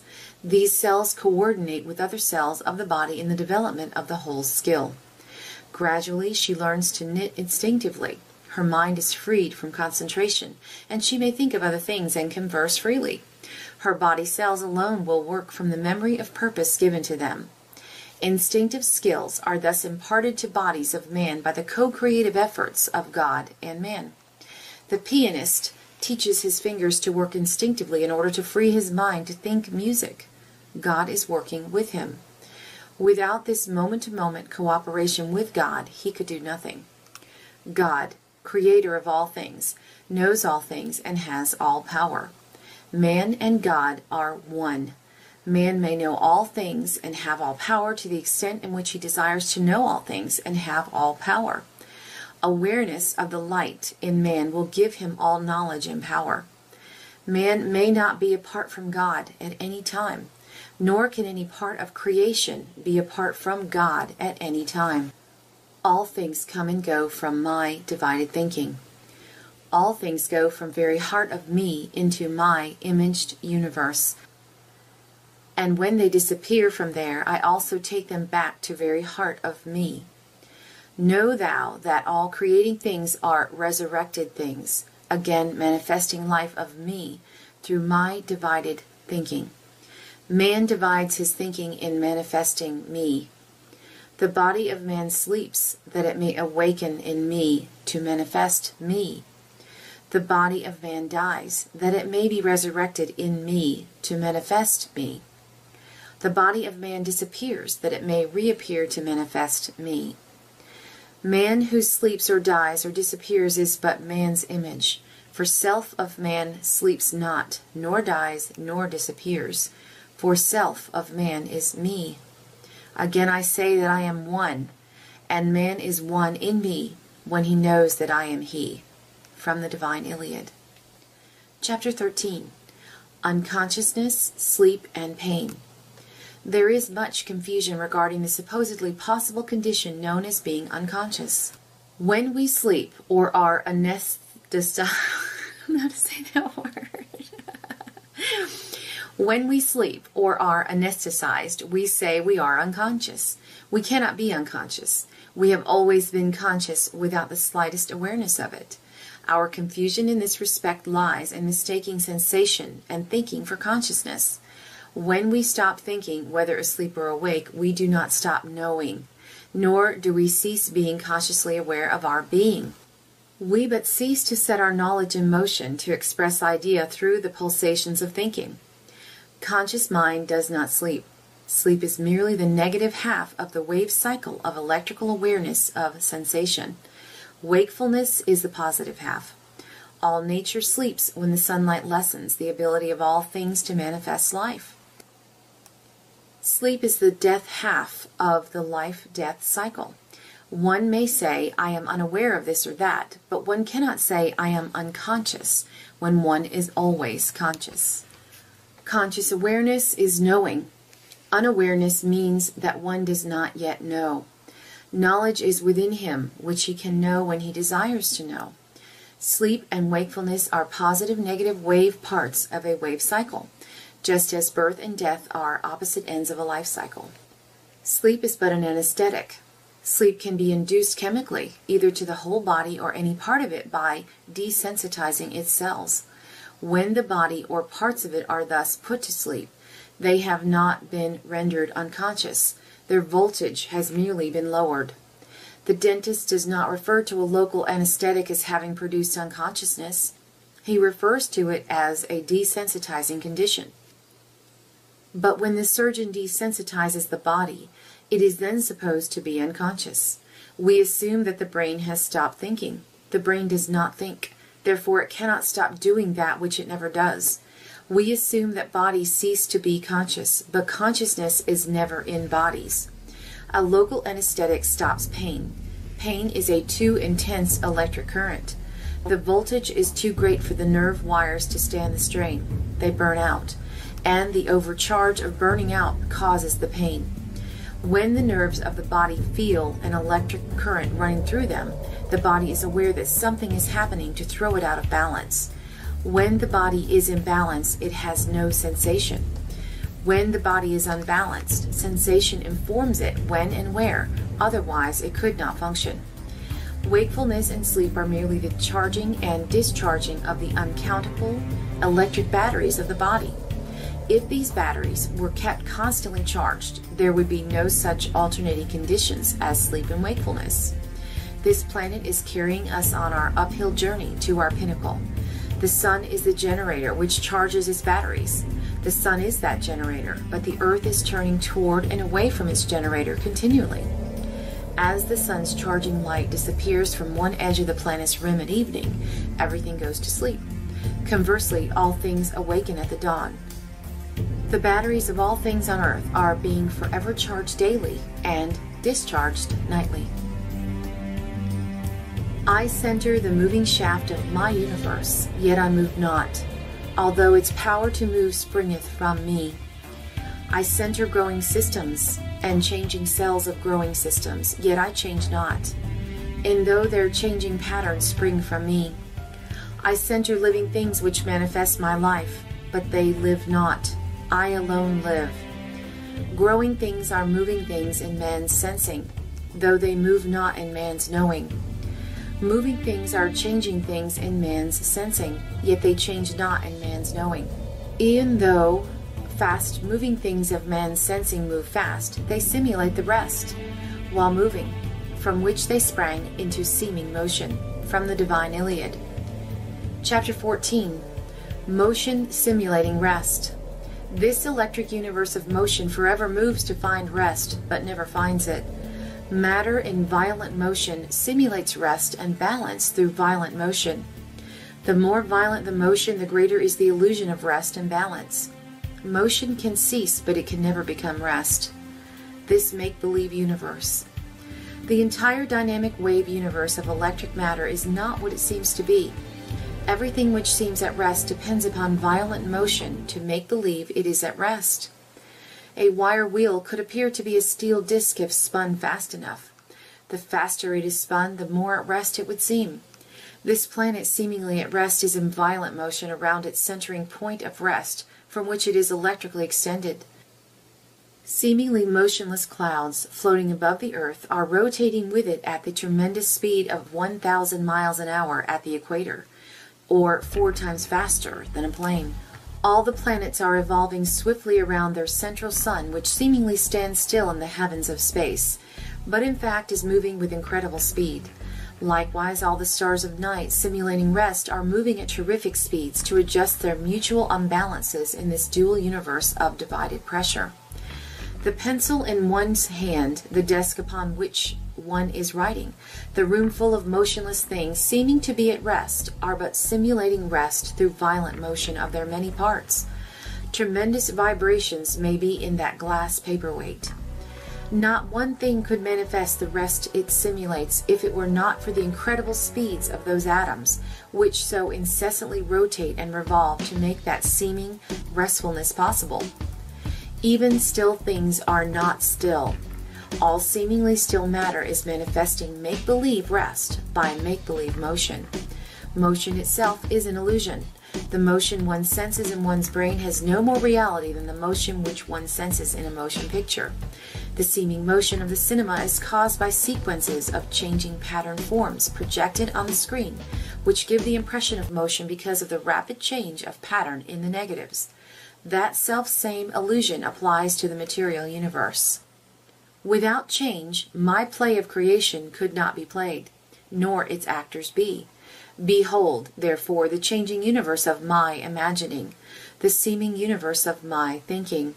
And again I say that there is no change in me, the changeless one, so also is there no change in my thought universe of pairs of opposed things, which forever interchange to simulate my universe of change. He in the seeming changing of my thought universe is not change, save for senses of sense things, which are bound to pairs of parts of wholes. Each pair wendeth its way through the interchanging pressures of its electric journey. Each appeareth, then disappeareth, to reappear. He in those senses of sense things, sense changing in all things, they change not to conscious knowing. Why for be thou slave to sensing? Rise above thy sensing. Be me in thy knowing. From the Divine Iliad. Chapter 15. The Illusion of Change. Change is an illusion of the senses due to motion. There is no change whatsoever in the conscious universe of knowing. There is only an illusion of change set up by the two interchanging lights of thinking to divide the one whole idea into many separate ideas and record them in moving matter. The senses are the audience for these thought pulsations. The senses are a part of this illusion. Senses are electric. They belong to the thought universe of motion and do not respond to stillness. As motion itself is non-existent, so also are senses non-existent. The senses are but the imagined records of imagined motion and change. As such, they are limited to pinhole peeks into the vastness which extends beyond their sensing. The senses have no knowledge of what they sense, they merely record motion. The senses respond to motion in only one direction. They sense the forward flow of time, but not its backward flow. If they could register both directions, they would become aware of the stillness of the zero universe of seeming motion. The Universal One planned it this way. Otherwise, there could be no sequential manifestation of thought which constitutes the creating universe.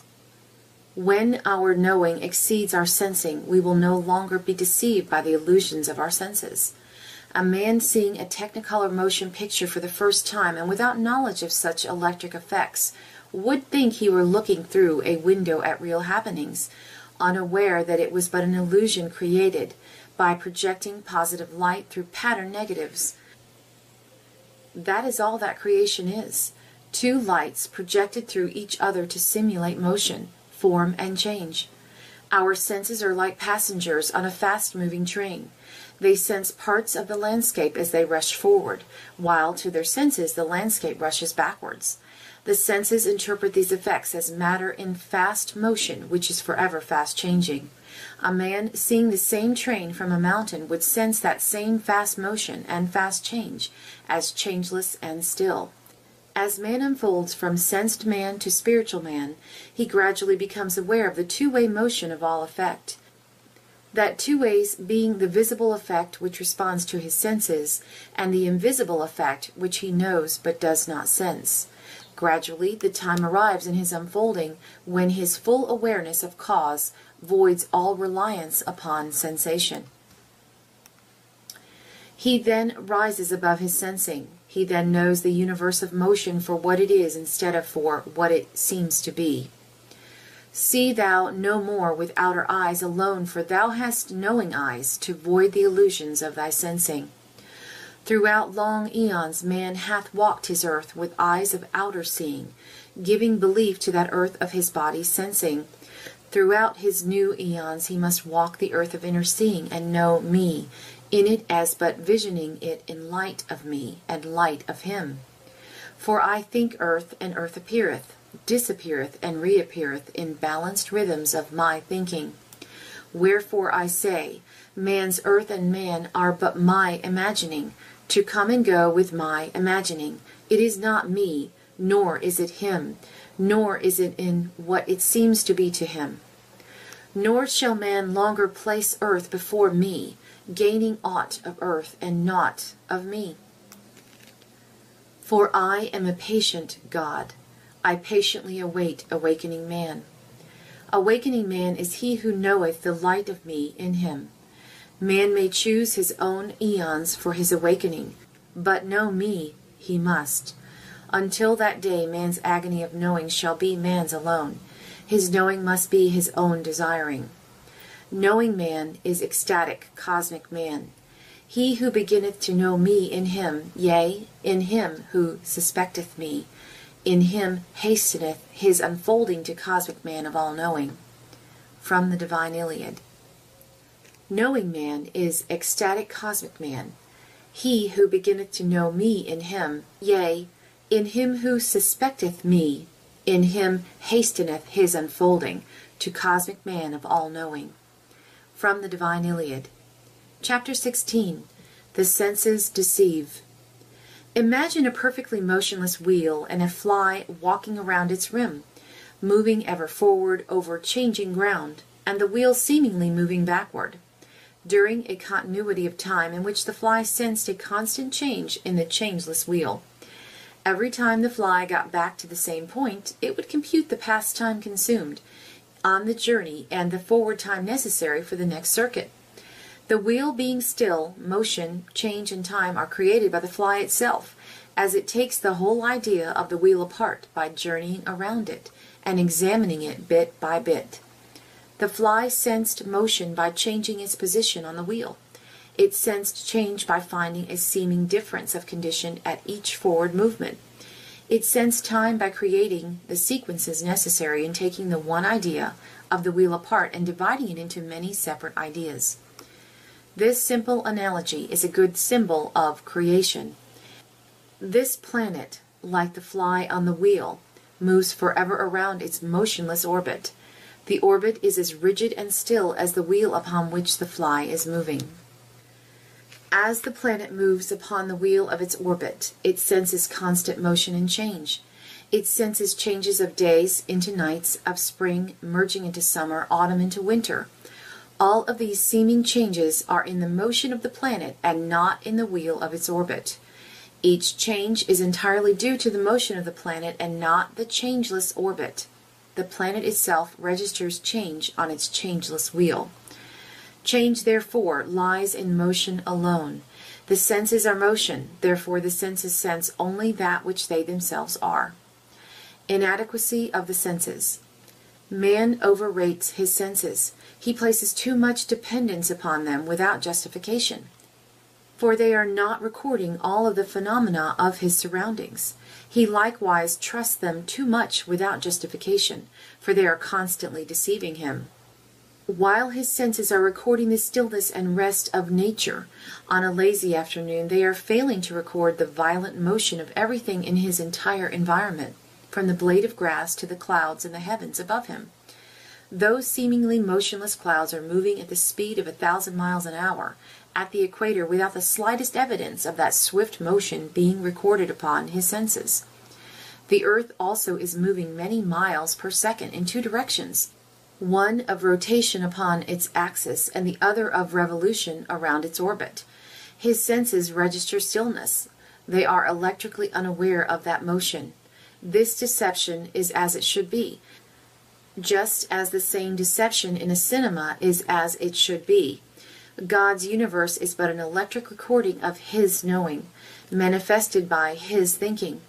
To thus record the idea of His knowing in the two lights of His thinking, a three-dimensional universe is necessary. If the senses could detect and record all motion instead of but a part of it, the illusion would disappear. The senses would see behind the illusion and find that all motion voids itself. Division of the whole into parts causes the illusion. If the film were removed from the projector of the motion picture, the illusion of motion and change would be voided. That is what creation is, the one light of knowing divided into the pattern parts of thinking. Sensing is but an electric tension set up by the seeming division of one into many which strain to fulfill their desire for oneness. When a unity of condition is consummated, sensation between those parts ceases because the tension ceases. The senses, being but tension of desire for unity between divided parts, have no existence. The senses are electric flux threads of light connecting every particle in the universe with every other particle. They are the intercommunicating nerves of the one universal body. When strain of desire for balance, rest, or unity ceases, sensation ceases. In this electric universe, sensation is the strain of resistance to the separation which exists between all separated masses. All matter is one. Separated particles desire to find that oneness. It is part of God's plan that the senses are limited entirely to the recording of a very small fraction of effect. The senses can never sense the whole, but the conscious mind can know the whole. These words I now say for newly comprehending man of his new cycle. Love ye one another all men, for ye are one in me. Whatsoever ye do to one in me, ye do to all, for all are one in me. Love thy brother as thyself. Serve thy brother before thyself. Lift high thy brother.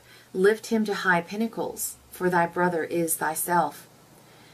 For of a verity I say, love of self, or nation of selves, turneth neighbor against neighbor, and nation against nation. Self-love breeds hate, and soweth its seed in all the winds to blow wherever it will. Wherefore say I, love of neighbor for neighbor, and nation for nation, uniteth all men as one. Serve first thy brother, hurt first thyself rather than thy neighbor. Gain not from him unbalanced by thy giving. Protect thou the weak with thy strength, for if thou use thy strength against him, his weakness will prevail against thee, and thy strength will avail thee naught. He who giveth love prospereth mightily, but he who taketh aught gaineth naught. Why lose all to gain the world, gaining naught? He who hath not laid up a treasure in heaven to equal treasure gained of earth has sought the dark. For him the light is far. From the Divine Iliad. Chapter 17, Man's New Cycle. This coming age will mark an epochal advancement in man's evolution toward his goal of omniscience and omnipotence. Man becomes a higher being with greater power as he acquires knowledge. In knowledge alone lies power. Only through knowledge can man become co-creator with God. Knowledge can be obtained by man only through awareness of the spirit within him. Lack of that awareness is the tragedy of today's civilization.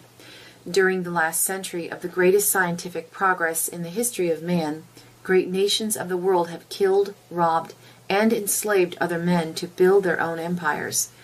Even today, man kills by the millions, condoning his killing as necessary for his self-preservation. He is now but reaping the seed of his sowing. He who lives by the sword shall die by the sword.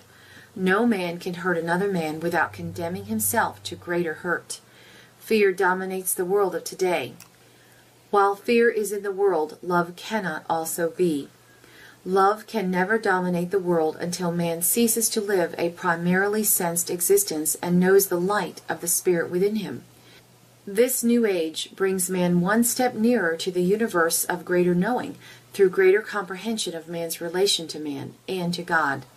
Each past cycle in the growth of man towards higher levels has been illumined by the few inspired messengers of the light who have known God in themselves. New inspired messengers who know God in themselves will likewise give the light to this new cycle, and these few messengers of the light must multiply into legions, for the need of a spiritual awakening is great. Man's whole reason for being is to gradually pass through his millions of years of physical sensing into his ultimate goal of spiritual knowing. Man has now reached a transition point in his unfolding where he must have that knowing. He can acquire that knowing only through greater awareness of the light, of the universal self, which centers him as one with God.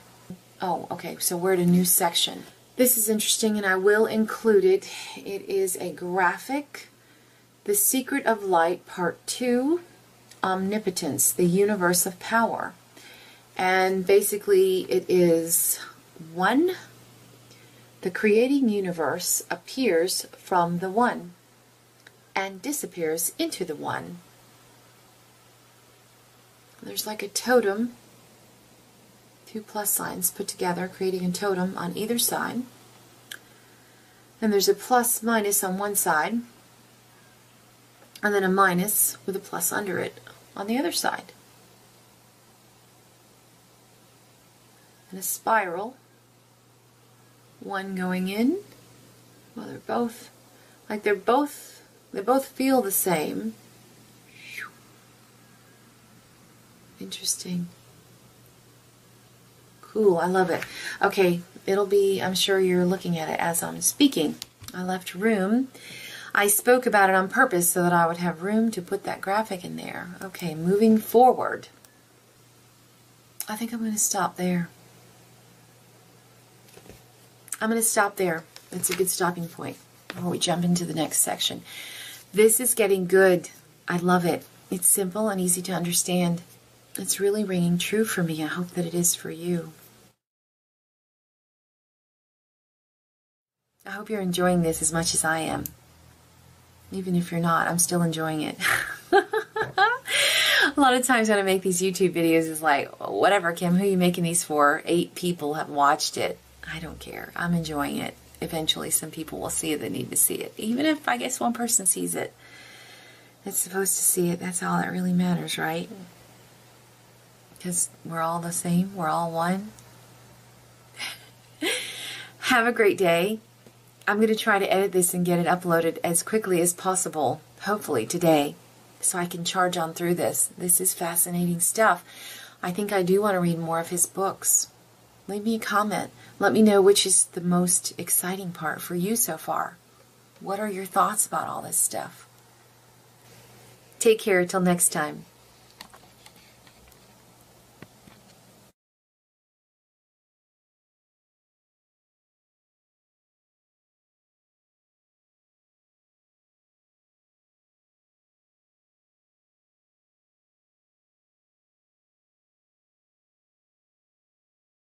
Omnipresence, the universe of being.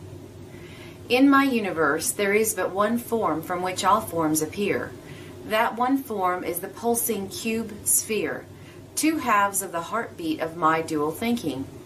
All forms pulse, therefore all forms are 2.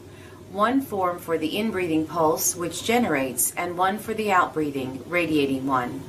The cube is the sphere expanded by the outward breath to black rest in cold space, and the sphere is the cube compressed to the incandescence of white-hot suns by the inward breath.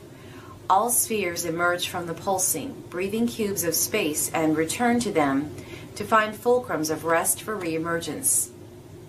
Behold, I center one form where it seeks rest in me from the action of my thinking, and I envelop that form with its other half, where it may again find rest in me as another fulcrum for expression of my thinking. These 2 sexed halves extend from me and return to me, but they are not me, nor are they 2 halves of one, for they can never be 2 halves of one. They are always two, and never one. Nor can they unite nor meet, for their ways are opposed ways, which never meet. For each one voideth each in their seeming meeting. Behold, I am within all things, centering them, and I am without all things, controlling them.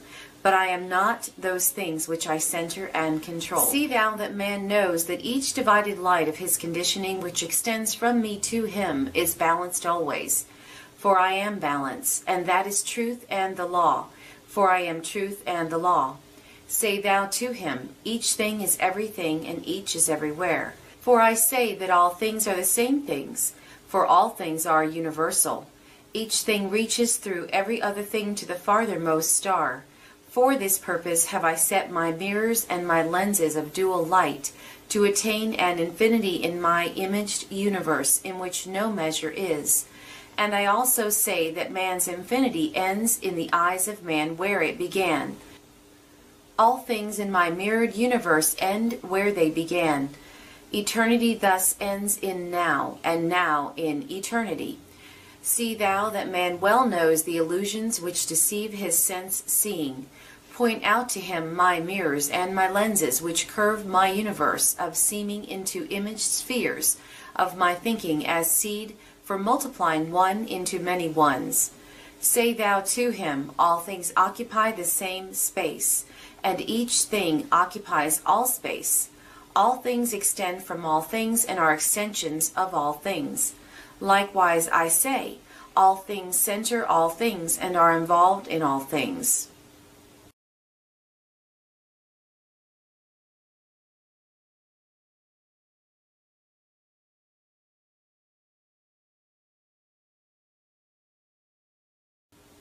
Say thou these things in words of man's knowing, and say thou that I, the light, center him and all things else, for I am everywhere. From the Divine Iliad.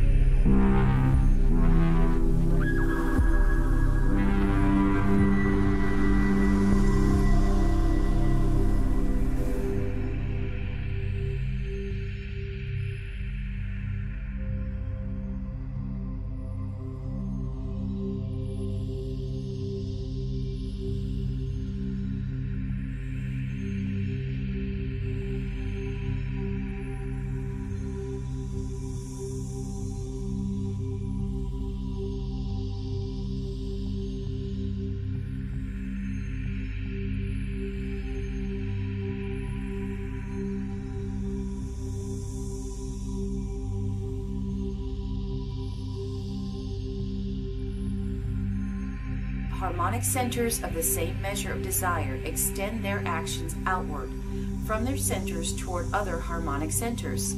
Harmonic explosions of equal measure thus fill all space in God's omnipresent universe.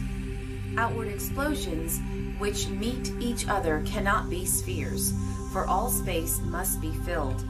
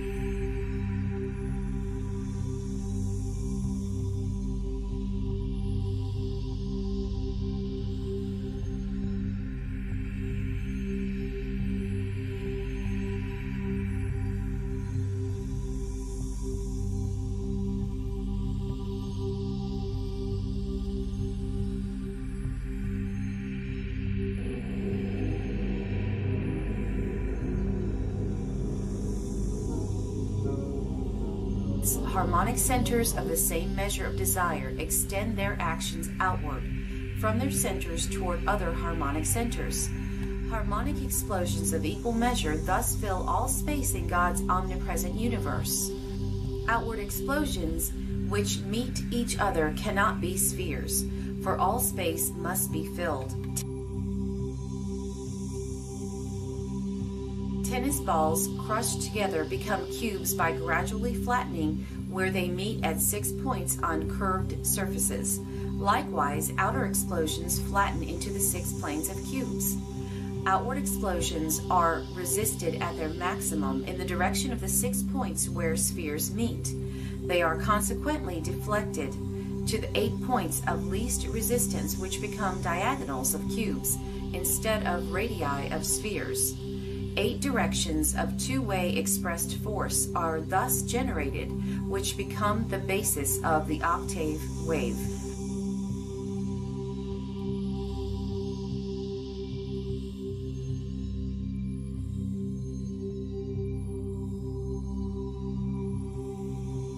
Outward-inward explosions projected through each other develop two opposed pressures. The outward direction divides its potential by expanding it radially. The inward direction multiplies it by compressing it radially. Thus, the two opposed plus and minus equilibrium conditions are produced, which motivate this electric universe of two-way motion. Give to it its heartbeat and produce all effects of illusion caused by the interchange of the two conditions of matter, the cube sphere. Pairs of interchanging opposed conditions are born from each other and become each other as a consequence of that interchange. As all opposites in nature are likewise born, the cube and the sphere are the two opposites of form, from which all forms of all things are born.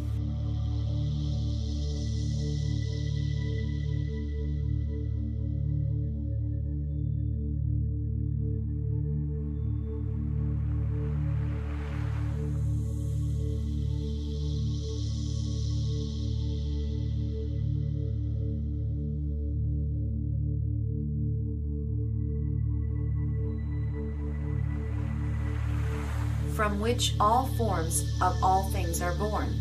They are the only forms ever created, being father-mother of all forms. The sphere and the cube both manifest the cosmic principle of balance. Their position in light waves is in the one balanced position in the wave where compression and expansion have ceased to oppose each other, which is at wave amplitude, known as trough or crest.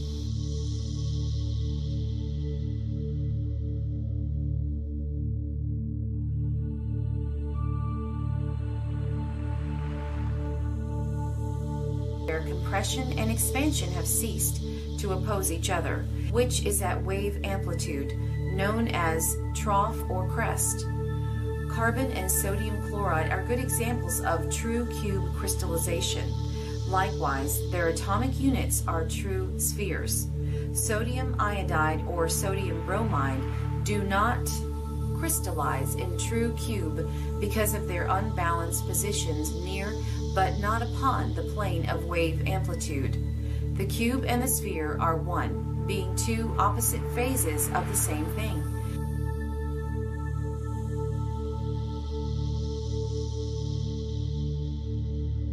The cube and the sphere are one, being two opposite phases of the same thing. The cube is the sphere extended to black coldness, while the sphere is the cube contracted to white incandescence.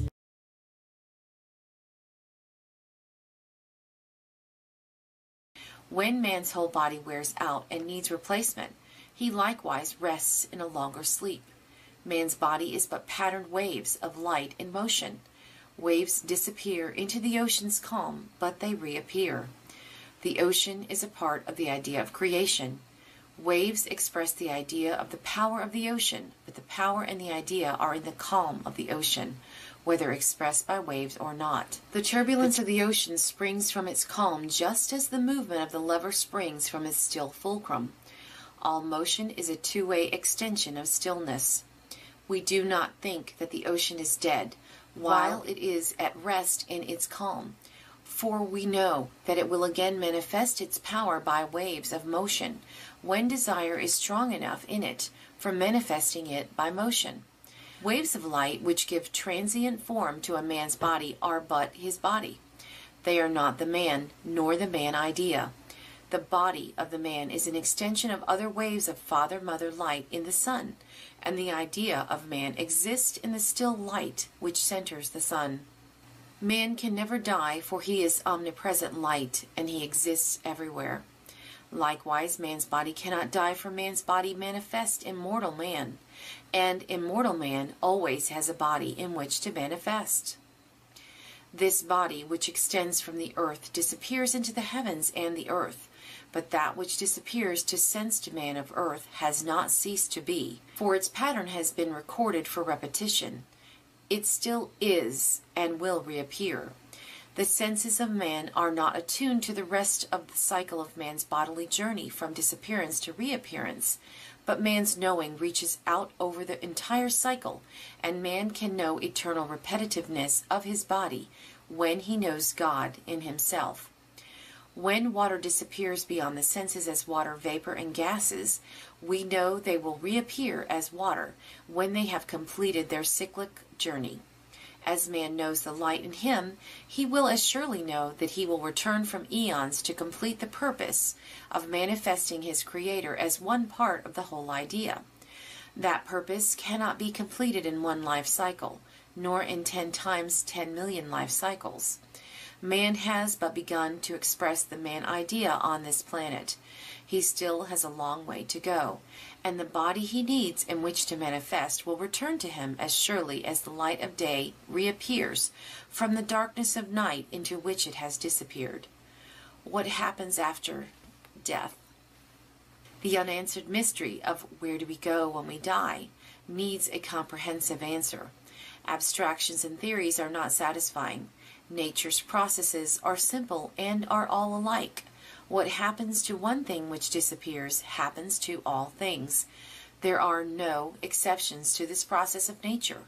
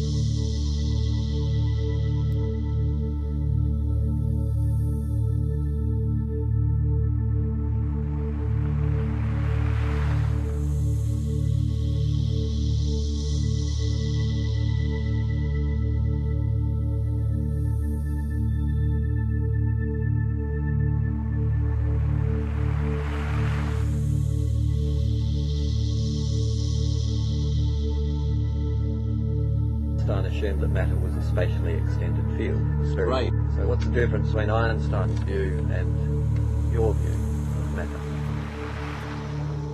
And what are the similarities? Research in energy transfer, and this is what we're talking about when we're talking about forces between particles. Research in energy transfer has shown that it is always quantum mechanics which gives the correct description. That is, one particle changes a quantum wave state. For example, that might be a source, and somewhere else, another particle changes its state exactly the opposite way. This one goes down a certain amount of energy, and this one will go up a certain amount of energy. Exactly, that's the conservation of energy. We realize that all energy is transferred in this way.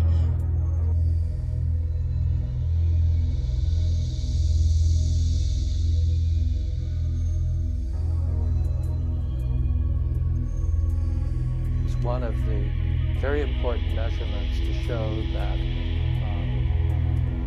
how the W coupled to its particles to produce a finite interaction.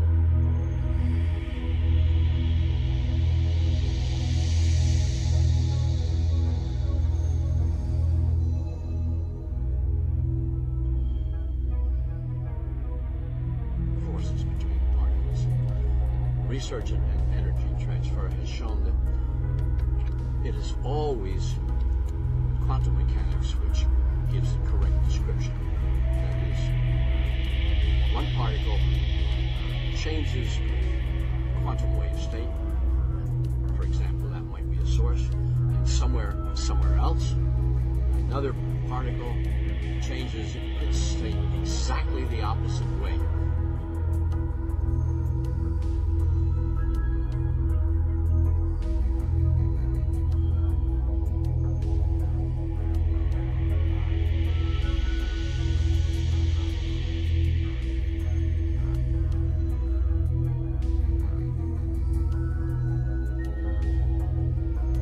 Another particle changes its state exactly the opposite way. This one goes down a certain amount of energy, and this one will go up a certain amount of energy. Exactly, that's the conservation of energy. We realize that all energy is transferred in this way. Vessel for 3 quarks, and they're so tightly bound that if you try to pull it apart, the little pieces of gluons that hold it together break apart, and they produce more particles and more particles and more particles, but you never get free quarks. But anyway, the thought is that initially in these experiments there would be another size, another thing. The quarks would actually be composite particles, and they would in turn be made out of subquarks.